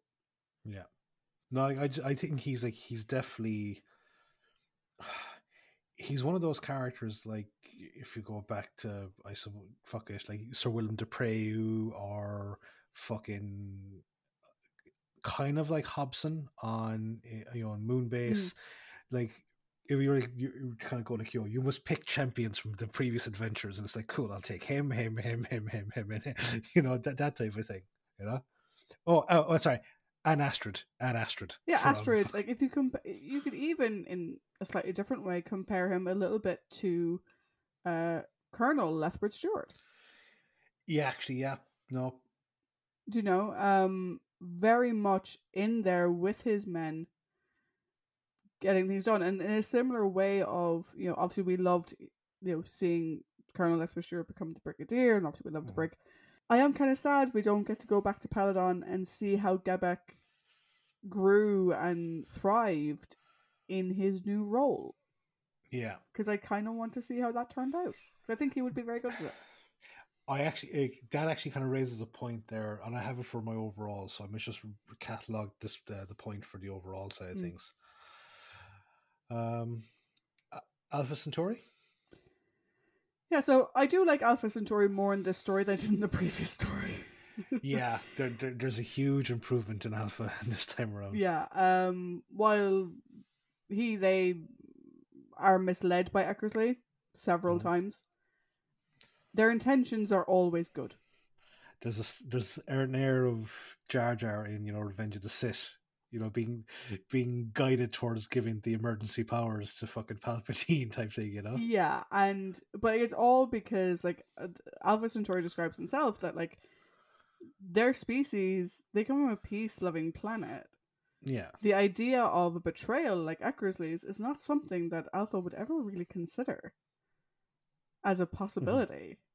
Do you know? Like, it seems totally foreign to them that particularly someone in the Federation could behave like that. Now, I'll be honest, Alpha does still have a little bit racist, just a smidgen, and elitist, but, you know, it's only been 30 years. Give the poor fella some time. But overall, I do like Alpha more here. They're more determined to take action, and they're not just a slave to the Federation that you maybe think they would be. Do you know? Yeah. Alpha in Curse of Peladon. Oh, it's very by the book. Very by the book. Would have followed Azexir, no problem. Wouldn't have gotten involved. Wouldn't have been questioning thing and calling for more backup. They would have just deferred to Azexir because that's what the protocol dictates. Whereas here, they're kind of using their own initiative. Yeah, in a big way. And maybe part of that is working with Sarah. Maybe part of it is just how Alpha has grown in general. But I do like them more in this one than I did in the other one. How about you? Oh, no, I completely agree. Like this time around, Alpha Centauri is. I can't think of a character to at the moment to equate it to in terms of like having learned from their previous fucking experiences, But there's just something so much better about them. Like, no, while there is that still smidge of racism, I don't think it's as harsh as it was. No, because I think what it's in reference to the fact that the miners like rebel. It's like the Doctor. This is still a kind of a barbaric planet. Like they haven't come on as much as we'd hope. Whereas like it seemed like in Curse, every single thing levied at Peladonians by Alpha Centauri was in relation to their primitiveness or their barbarism or whatever. Yeah. Like so, there's an element of I suppose of like fucking colonialism there, But the one thing that really stands out to me is just Alpha Centauri seems much braver. Yeah. In this one, like they're more driven themselves, like to suggest things or to take action, which is absolutely great. And it's what you want to see when you come back and you revisit characters. Actually, sorry, I suppose it's almost like Professor Travers in a way. Yeah. The growth that Travers had between Abominable Snowman and Web of Fear. One thing I'll say about Alpha is Alpha has a very selective memory. They remember the Doctor as being this great person. Yeah. Don't ask about Joe. Maybe it's a touchy subject in the Peladon possibly royal chambers. Doesn't seem to remember that the Doctor got involved in that story under false pretenses, pretending to be the ambassador from Earth. Yeah. And then the actual ambassador turned up at the end. Yeah, like I would have liked to have heard like a trailing off conversation as they're going down a hallway, something like that. Yeah, but they have a very selective memory, does our Alpha. I think you may have saw a thing of like where like the Doctor proved to be like a vital, like a friend in an hour of need. Here he is again. I don't see the reason why he would be anything different. Yeah, I just find it interesting because Thalira clearly makes mention of the fact that like the Doctor disappeared fairly fucking lively the last time. Yeah. And Thalira mentions it, so it's interesting that Alpha doesn't, particularly when Alpha is asked for the Doctor's papers and stuff. Yeah, and it's like, yeah, you do remember that like he was pretending to be somebody else, and like what happened to Princess Josephine? Like, she also wasn't a real person. But I'm just really happy that there wasn't so much of a sort, Centauri type moment here, Yeah, it was great. Oh, that was so annoying last time around. But to echo something we previously said, character development, you love to see it. Yeah, very much. So now, would you put Alpha Centauri into companion status, or would you leave them as prominent character? The more I'm thinking about it, I think in the way that Gebek is the Doctor's companion, Alpha is kind of Sarah Jane's companion. Yeah. So yeah, no, I think you were right in that call. Cool, perfect. I think it's okay from the Doctor's perspective. Yeah. And the Doctor and Alpha don't really have that much to do with each other in the story, so. No, I think it's more so, the Sarah and Alpha hour. So we'll move into the prominent character section proper, I suppose. So we have Ortron, Thalira, and Etis. So what order would you like to do them in? Let's do it in that order, why don't we? Ortron is perhaps one of the most irritating characters in this story. Yeah. Willfully taking anything you say and interpreting it in whatever way suits his needs. They held me captive, which forced Alpha to flick the switch. So because of you, Alpha flicked the switch. Well, yeah, I suppose so you admit your guilt that you collaborated with them to make Alpha flip the switch. It's like, dude, like, you're grasping at like paper thin straws here.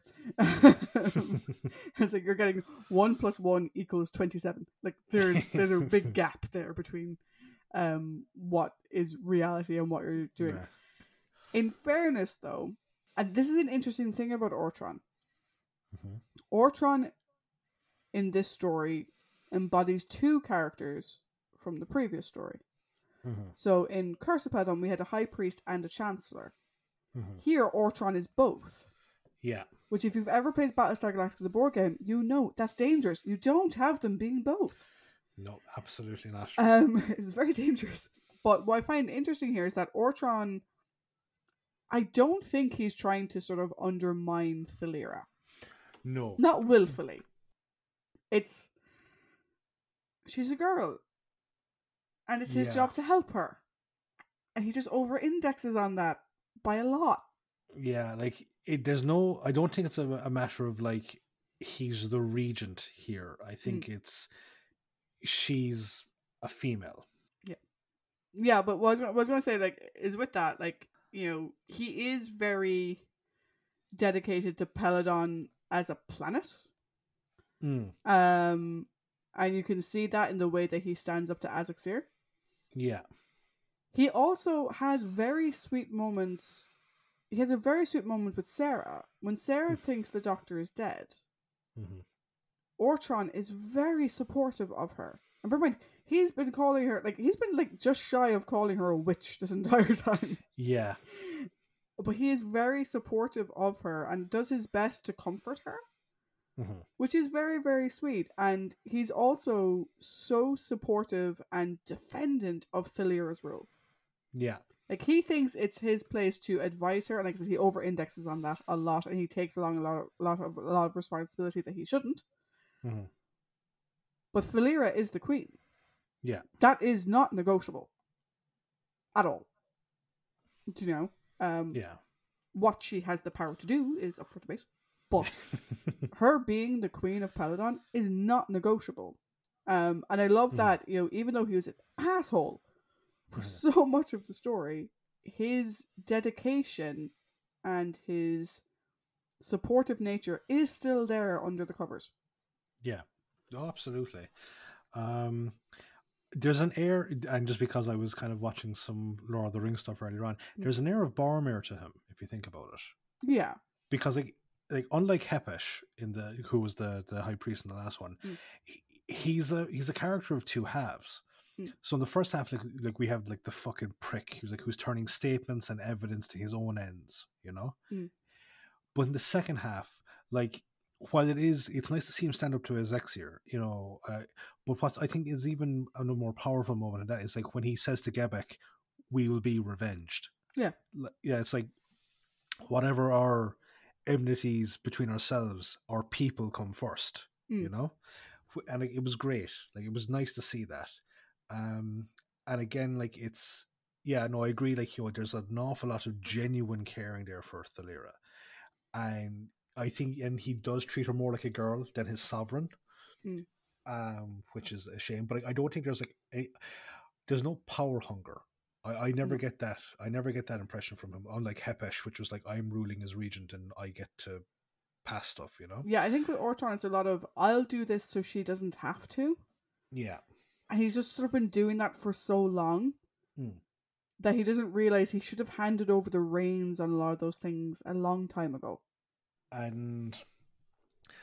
it's again, like, it's great to see, even though he is a proponent for Federation membership, Peladon still comes first. Yeah. And I think, for me anyway, I think there's an element of redemption in his death. Like, he risks his life to save Thalira so that she can go lead their people to freedom. Oh, very much so. Like, his death is actually, this is going to sound a little bit harsh, but it's almost as sad for me as Aggedor's. I will never forgive them for killing off Aggedor, just saying that right now. Yeah. But the only reason why I say it's almost as bad is because Aggedor wasn't an asshole for the first half of the story. But I think that comes like with like the Boromir side of things, like the noble sacrifice at the end to like try and right the wrongs that you've committed. Yeah. I think he sort of, I think as soon as Aggedor was like, we'll start killing your people, I think he sort of realized, you know what, I was making a mountain out of a fucking molehill with the miners. Yeah. Okay, this is different. Like, yeah, I was playing politics like someone in a sandbox. Yeah. We need to have the united front. I need to show where my loyalties lie, and they lie with the people of Peladon. They lie with Thalira. Yeah. And like it actually that statement, like, we will be revenged. It's so. Again, I don't know whether you picked up on it, but for me, it's so genuine and heartfelt that when he talks to the miners, saying, "Look, if we do this together, you will have a forum for you to speak about your grievances," that actually comes across as genuine and not just an appeasement. To me, anyway, it felt genuine. Yeah, but didn't that come when? Well, I suppose, yeah. I mean, like, because he says that to them before he says we'll be revenged, right? Because that's when he's trying to convince them to play along. Yeah. But you kind of get the sense that that's the beginning of it, because he's like, shit, they're going to come here and take over. Yeah, you're right. Sorry, I got my timelines confused. But I think it feeds nicely into it, though. I think it sort of dovetails quite nicely back around to that, because you can sort of says, like, when they say, like, oh, the Federation is coming, and when he realizes that Sarah wants the Federation to go away, to let them solve their own problems, he sort of realizes, shit, this has gotten out of control. I need to sort out. Peladon comes first, do you know, and I need to get this sorted. Let's get this sorted, and I will listen to them. And I think that's why it comes off so genuine. And then it obviously dovetails into the "we will be revenged." Thalira is more like her father than I think she knows. In the sense that, unfortunately, she is, and this is probably because the way she was raised, she's willing to let others rule for her. Yeah. And she doesn't question that as much as she should. But her father had the same problem. However, it is very good to see her standing up to Ortron, which she does way more than her father did to his high priest. Like, she stands up to, like, as soon as she sort of talks it over with Alpha, and Alpha explains what happens, she's like, but Ortron has full control in the temple, which is why he shouldn't have both positions, but however. Yeah. But then she's like, no, like, Alpha's like, you're the queen, fucking act like it, do you know? And she sort of gets her act together and goes down, and she's like, no, what have you done? You are overstepping your bounds. And I love the fact that she calls him on it and says, you are overstepping again. Like, quit it. Quit it, old man. This is ridiculous. Yeah. I do think it's great to see, like, she clearly comes into her own throughout the story. I think it's done very well. Because it's not like an immediate turnaround. It's this gradual, through her interactions with Sarah, through her conversations with Alpha, through the things that she often just is witness to as opposed to a participant in. She does grow and develop. And while she may not have the best leadership skills as of yet, she does have an incredibly strong will. And like the way she stands up to Aggedor, do you know? And the way she's sort of like, this is my... You sort of like, she doesn't say it, because there's a sense of like, I dare you. Shoot me and drag my body from this throne, because the only way I'm getting off it. Yeah. And like, it takes... I don't know whether it's a bit of naivety or if it's fucking pure balls, like to say, I demand that you open up chance to the Federation so I can lodge a complaint against you. Yeah. Like, so, as I said, I don't know whether it's a bit of naivety, like, or... stupidity, or is it actually just sheer fucking courage and balls, Well, it's not like really, like, from what they're planning, they don't need her. No. They can rule the planet by force. They don't need her. And in many ways, like, it's very much this thing of, I don't know why I'm referring to this, Padme in The Phantom Menace. So you're saying that's a little bit, that Alpha was a bit like Jar Jar in Revenge of the Sith, right? Yeah. Thalira is a lot like Padme in The Phantom Menace, where her being there and being still in power does help sort of cement what Aggedor and legitimize what he's doing. But she's not necessary. No. Do you know? And if she dies, whoopsie. Yeah. And so it does take a lot of balls for her to do what she was doing. And at the end, obviously, she bites Eckersley and frees Yeah. herself.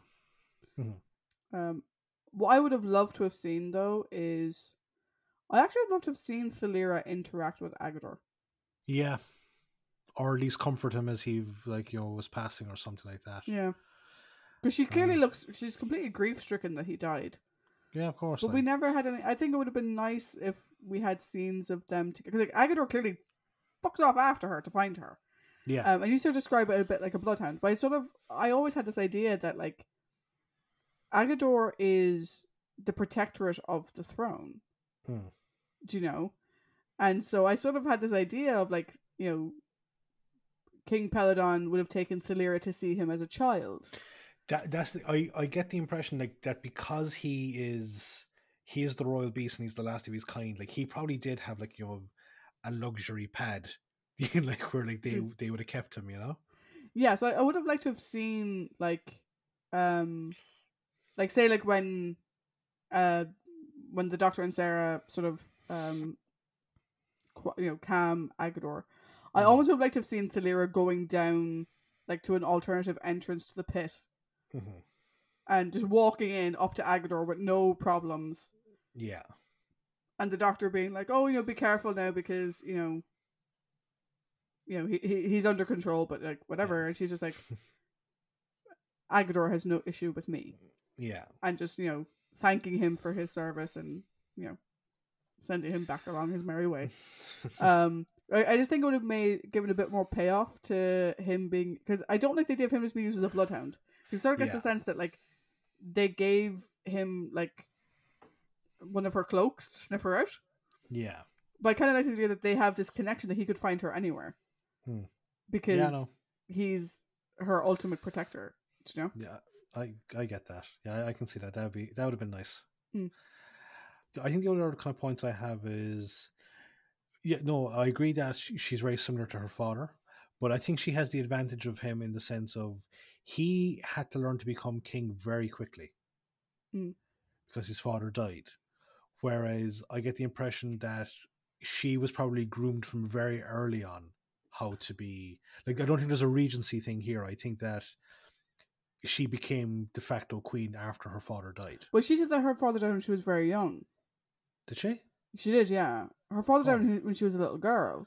Okay, so there was regency. So there was a regency thing in place, which could be why Ortron took on so much responsibility. And again, not in a bad way, but in a sort of until she is old enough, and he just never acknowledged that she was old enough.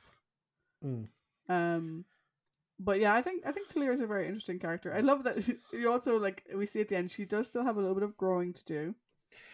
Yes, which I think is good because that's still her culture, and she still needs to get over that. You know, I think that this crisis, it's almost like a forged in fire type thing. We get the impression of what type of ruler she's going to be. And with Gebek's support, I think there's going to be huge changes to Peladonian laws and customs. Yeah, definitely. And the last prominent character we have is Etis. Etis, the hot-headed idiot. Yep. His intentions start out good. But by the end, he's as mad as a bag of cats. Oh, hugely. Hugely. His paranoia is... the guy that plays him did such a fucking good job at showing his descent into madness. His wide-eyed stares when he refuses to accept that Gebek hasn't betrayed them, or fighting the Doctor. He goes you're right, Doctor. And there is nothing that we can do because he just fucking headbutts him and he just tees off on him. He reminds me of Weber from Planet of the Daleks, the hothead who thinks he knows better than the leader. Yeah. But, unlike, Etis is, I think Etis is a much rounded better character arc to follow, Yeah, Etis is clearly traditional in his own way. Do you know? He very much believes in the judgment of Aggedor. Yeah. And he does buy into the mysticism of what's being presented. He's also he's not I say he's a hot-headed idiot. He's not completely dumb either. Oh no, he's not, but he's a hothead. Yeah, like, he knows that if we get their weapons, we will have the power. He's just so clueless to the effects his actions are having. And that everything he's doing is actually making things worse. Like, every single thing he did made things worse. Like, everything.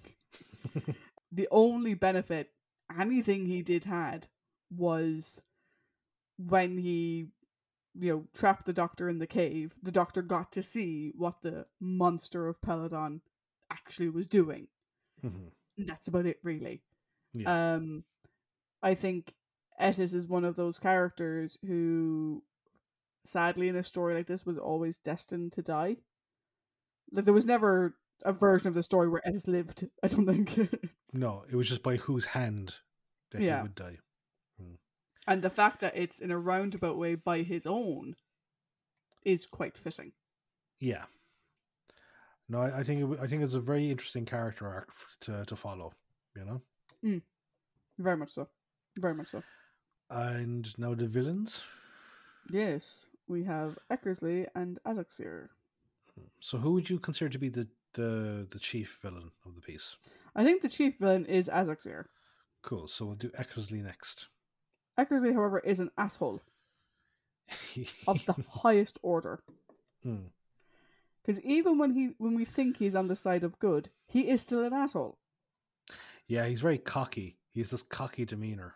He's cocky. He's condescending.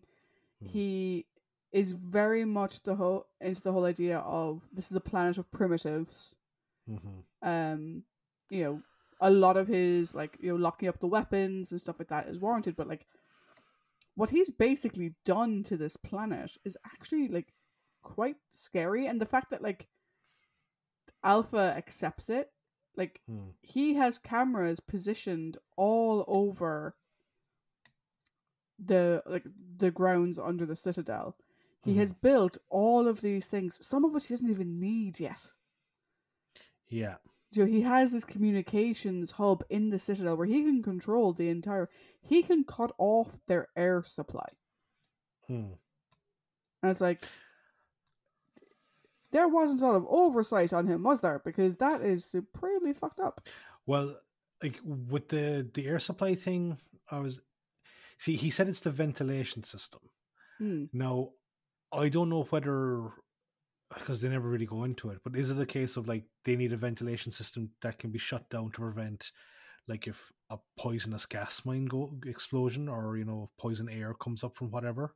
But they never really say anything to that effect. It's just there's an air system in there, Yeah, an air system that wasn't there before. Yeah, so why would it be shut down? So why did you install one? Now, you could say that because obviously the more advanced machinery is going to kick up more dust, it's going to generate more heat, it's going to require better circulation and whatever. But the fact that he was able to get away with building so much and having so much control that no one else on the planet understands. Even Alpha doesn't understand it. Now, I'm sure the Fawn fellow who died in the first episode, he probably did understand it. Nexus or whatever his name is. Yeah. But Eckersley never comes across as a good guy. Not to me, anyway. He comes across as a good guy, I think, towards the start of the episode. But then when he's well, I was knocked unconscious, so I really can't tell. And it's oh man, you're acting kind of fucking shady now for no apparent reason. And it's the way he says it as well. It's why would you say something that innocent so evilly? Yeah. I'm going to get into this in the overall, and it kind of feeds into Azaxir as well. I don't really understand his plan. His plan was stupid. The plan in general, or the plan in general? The plan in general was stupid.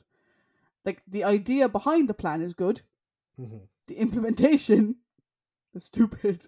I'll explain more of that in my overall, but... Yeah. I think the only way that the plan would have really worked was that if they had... rather than trying to sell off the Trisilicate to Galaxy 5, paved the way for Galaxy 5 to take Peladon. You know? Yeah, I mean, much more like that. I was watching Star Wars clips online the other day, and I was watching the clips from the episode of Rebels that Leia is in, Yeah. and the fact that oh no, her ships just happened to get stolen a lot. Like that would have been a better plan, do you know? Yeah. They were fine the Tri-Silicate, but like he sets up ways for the shipments to be intercepted.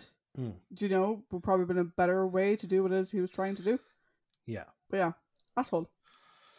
I think he's one of the most despicable villains in the show's history because he's the one that killed Aggedor. He is. He is the one that killed Aggedor. Yeah. And was crying out for the Doctor to help him as he did it.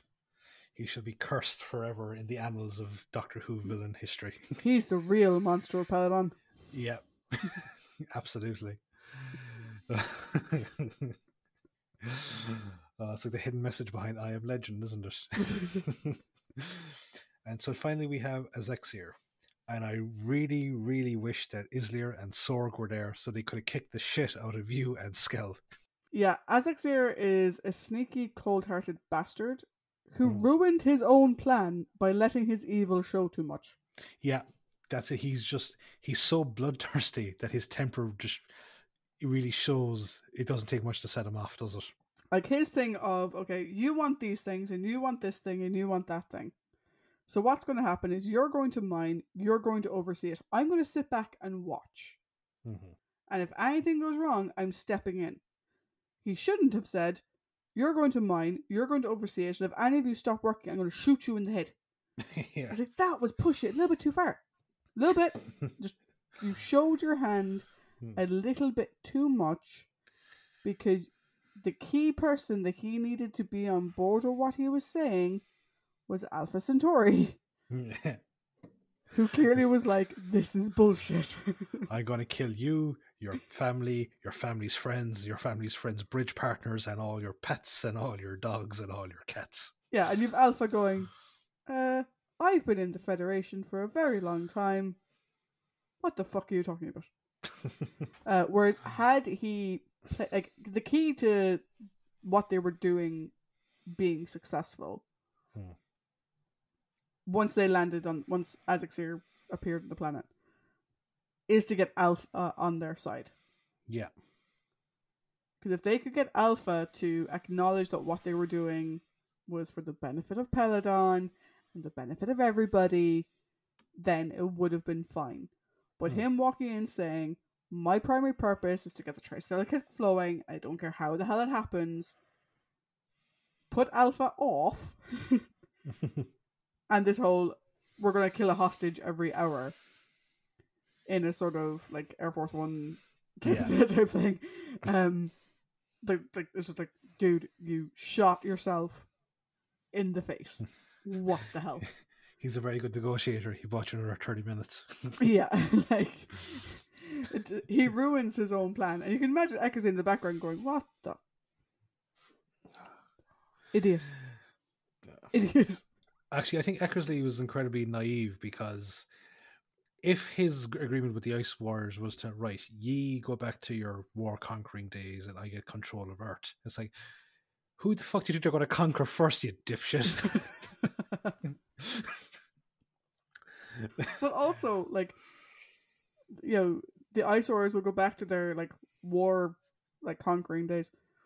You know, not only who will the Ice Warriors conquer first, hey guys, you're selling Tri-Silicate to Galaxy 5. Mm-hmm. You're both fucked. Yeah, who are in a war with the Federation, which includes Year 2 planets. Yeah, which are quite close to each other. So unless Galaxy 5 just leaves the Sol system alone, and you both get to sort of play house on Earth and Mars, which I don't think is really going to happen, your plan was stupid. Yeah, I just have this image now of the gif from South Park, Mr. Garrison ringing the triangle and saying the certain word alert.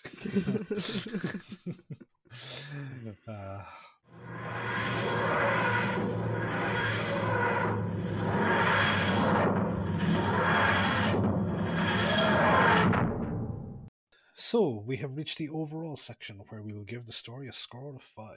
So Trish, did you go first last week? Or did I go first? I can't remember. Why I don't you think go first? Okay, fair enough. So I think there must be something in the air on Peladon because like this was a great story. Like I really enjoyed this story. Like lots of intrigue, strong performances from both John and Liz, but like we had a really strong, solid supporting cast.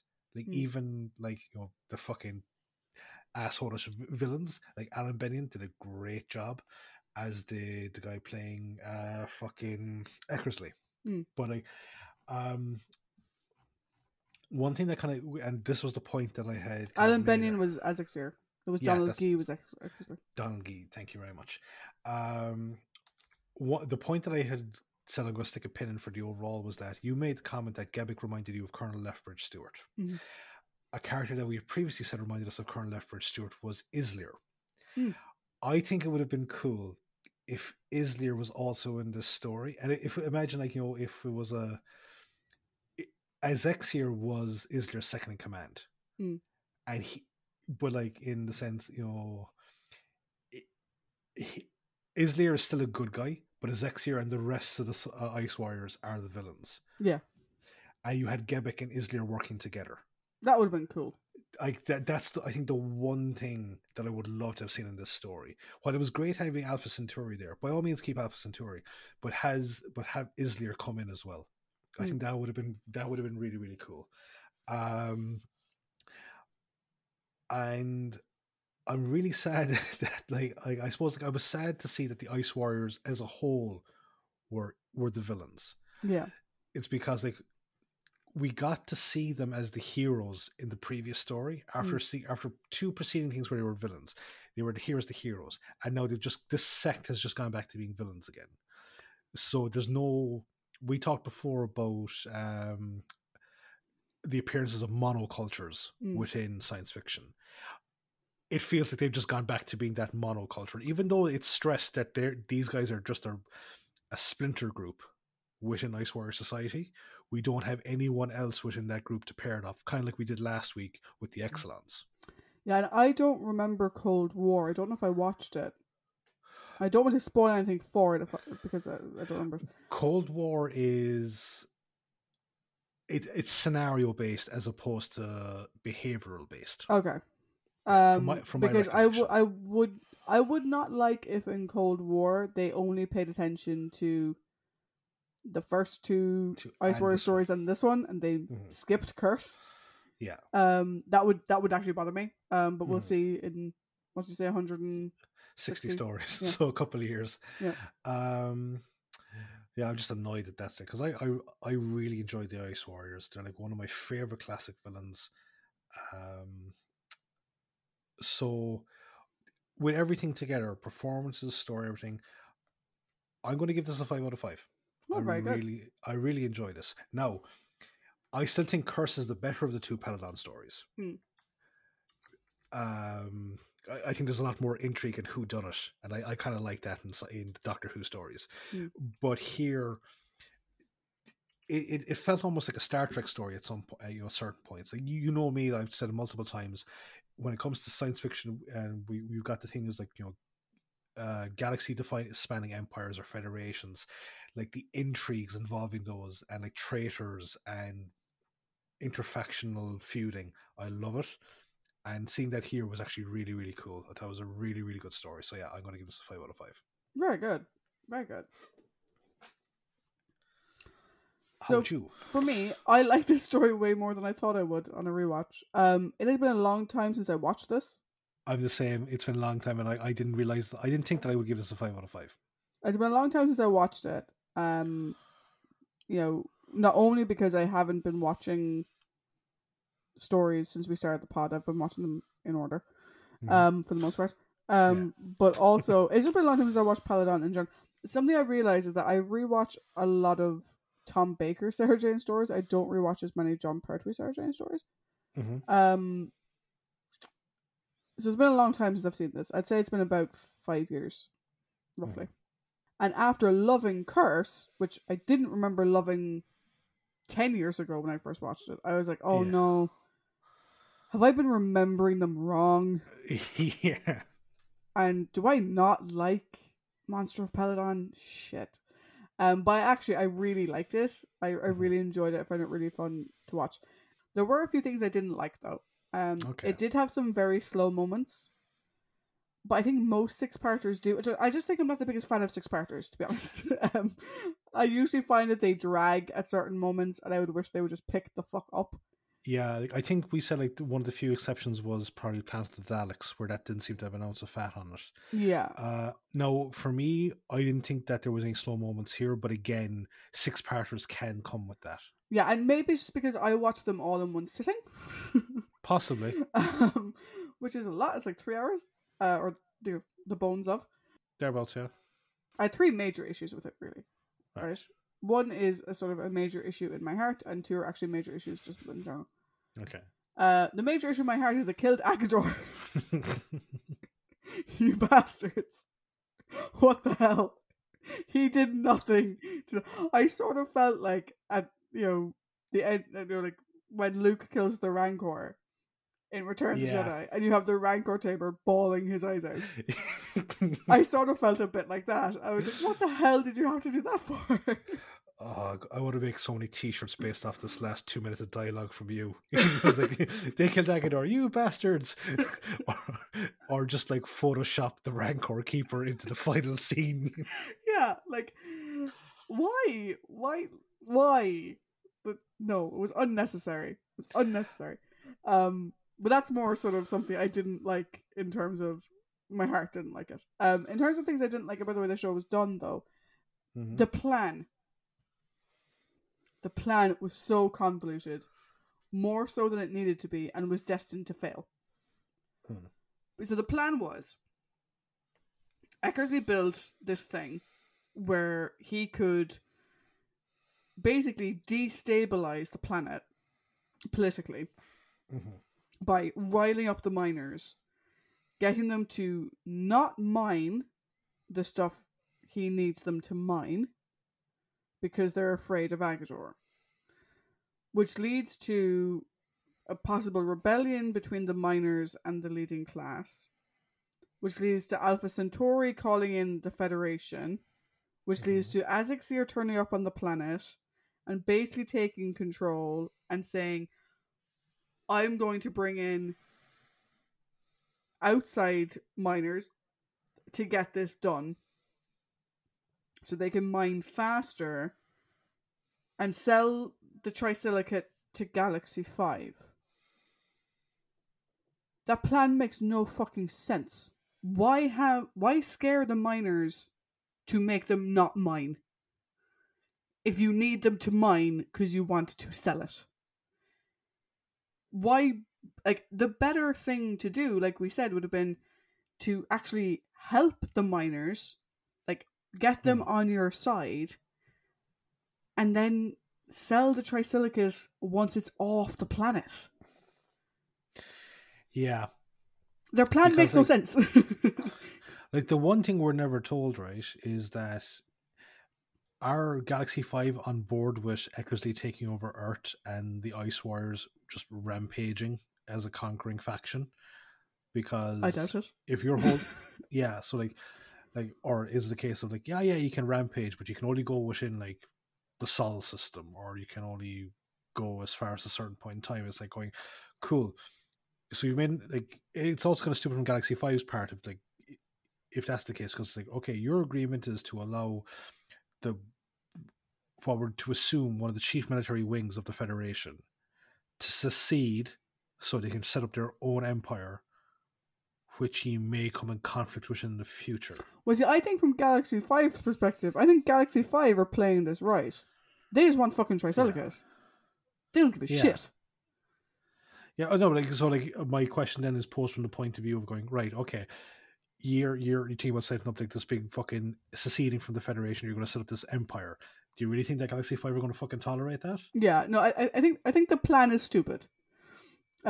Which unfortunately kind of derails my enjoyment of it a little bit. The other thing, and this is again, it's a small thing, is if you're someone who's watched the show, say you just watched Jon Pertwee's run. Yeah. The title, The Monster of Peladon, and trying to sell that it's the spirit of Aggedor, we as an audience know that's bollocks. Yep. Before we ever watch the episode. Because we know that Aggedor isn't a monster. Because we saw him X number of stories ago. I think Return to Peladon would actually have been a perfect title because it doesn't give anything away. And you still get all the shocks of, oh my god, the Ice Warriors are bad now, and blah, blah, blah, blah. And I think it would have been a better development. That's what I didn't like. And the main thing I didn't like was the plan. The title is just a bit annoying, and they killed Aggedor, which, boo on you. What I did like about it, though, very strong showing from the Doctor and Sarah, a great development of their relationship, at least from her side, if not necessarily from his. Very good supporting cast, particularly Gebek, Alpha Centauri, and Azaxir. I was very impressed by. The others were good as well, but those three in particular impressed me. I think it's interesting to return to a planet like Peladon because it's almost...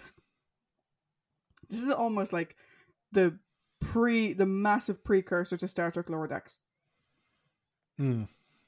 What happens after First Contact? What happens after someone joins the Federation? And that's really interesting to look at. Do you know? Clearly the people of Peladon still cling to their beliefs and they're still treated as primitives. And it's so unfortunate to see that what King Peladon wanted for his planet isn't happening. They're just being used for their resources. Yeah. Because, like, I'm trying to think. I think the only thing we've ever seen something like this was, like, in the arc. Whereas, like, in the same story, they go to the same place in two different points in time. Yeah. Whereas here, I think it's nice to actually, after a period of time, and even coming back with a different companion, I think that's pretty cool. Yeah. No, I thought that was really, really good. I love the Venusian Lullaby. I will love it forever. And I think overall the story was really, really good. So there was a couple of bits where I think it sort of slowed down a bit. There's a lot of running in tunnels. Back and forth and back and forth and whatever. But I just think I'm not a big fan of six-parters. I think I get bored partway through. Which isn't just like... I think that's just me. I think there are very few six-parters that I'm willing to... that I've given a 5 to. It's got to be something that really fucking hooks you in. However, on the other hand, though, like, good characters, good story overall, good development of our side characters, which is great. We get to see Thalira develop. We get to see Alpha develop. We get to see Gebek sort of come into his own. We get to see Ortron sort of learn the error of his ways. A lot of really good character development. So for me, I gave it a 4.75. The only thing that kept it really from being a 5, like the pacing thing of a six-parter, I can let go because that's just my personal bugbear. It's just the plan was stupid. And it sort of made me go, this was your plan? And Azaxir is just going to walk in and not even pretend to be civil. Like, he showed his evil way too early. And for the rest of it, I'm just kind of like, okay, your plan was stupid and you're an idiot. Yeah. Which... Because, like, you know... I remember... I listened back. That's one of the reasons why I listened back to Curse was to see if I had given a spoiler. Between the two Peladon stories, I couldn't remember in which one the Ice Warriors were the bad guys. Neither could I when we watched the Curse. I couldn't remember either. Yeah. Also, for some reason, I thought that there was another human involved in this, as opposed to just Eckersley. I thought that there was another fucking human knocking around the place. And I think I might have got that confused with the mutants, with the fucking guy running around the place. You know, the bald guy, Lobot. It may also have been the fawn at the beginning. No, I didn't even remember the fawn. Well, that's the other thing, right? In terms of the plan, Nexus clearly understood everything they were doing. He comes from a mining background, and clearly he wasn't in on the plan. So he should have been raising hell long before they decided to kill him off. Like, there should have been tension between him and Eckersley. At minimum. And there wasn't. So it's like you're telling me the guy who comes from a mining background didn't look in the refinery and see all this weird tech to create an artificial Aggedor that was going to burn people alive. He didn't. No. He just didn't notice. Really, like I get why they killed him off, Yeah. but like we don't know if he knew anything, and if he didn't know anything, that's kind of dumb. We just needed a cool looking alien to die. Yeah, he was a cool design though. He was wasted in like what 15 minutes. But not cool, even. cool design. I was just taking a look back there, and I think the only 6-parters that we've given a 5 to were Enemy of the World and Planet of the Daleks. We've given 5s to 7-parters and a 10-parter, but 6-parters usually are like, eh. I don't know what it is about a 6-parter. There's a moment in a 6-parter where I'm like, cool, we're at the end of part 5. And I'm like, no, that was the end of part 4. I'm like, god damn it. But again, that's probably because I watch it in one go. You know? And eventually time just rolls all together. But, Joe, this was our penultimate story of season 11. Season 11 is currently sitting at 4.13 for you and 3.94 for me. Death of the Daleks really nuked how this season was going. It really, really did. Because the other 3 were 5, 4, and now 4.75. So it'll be interesting to see next week if Planet of the Spiders brings it back up and makes up for that blip in the middle. Oh, definitely. It'd be very interesting to see that. But not only is it the penultimate episode of the season, it is the penultimate episode of John Pertwee's time as the Doctor. It is indeed. So how will his final story go? We'll have to see. And as always, next week we will also have a rambling based on John's tenure, and we will give our thoughts on his strengths, weaknesses, and his best stories and his weakest stories. That, I think, is going to be very interesting. Yeah, I'm going to have to spend some time this weekend thinking that through, because it's been hard for a lot of them. I think it'd be really hard for John. I think his weakest stories might be easy to pinpoint. I think his strong ones are going to be harder. Yeah, I think there's one that fucking screams weakest, and then there's one, there's 2 that fucking scream best. Christ, this is going to be like Joe, isn't it? Yeah, so I've just realised, I was thinking about his stories, I was like, oh wait, he has all his stories with Liz Shaw. They're also on the table. Yeah, damn it. An entire season is up on the fucking block for like best or worst. So until next week, guys. Bye. Bye.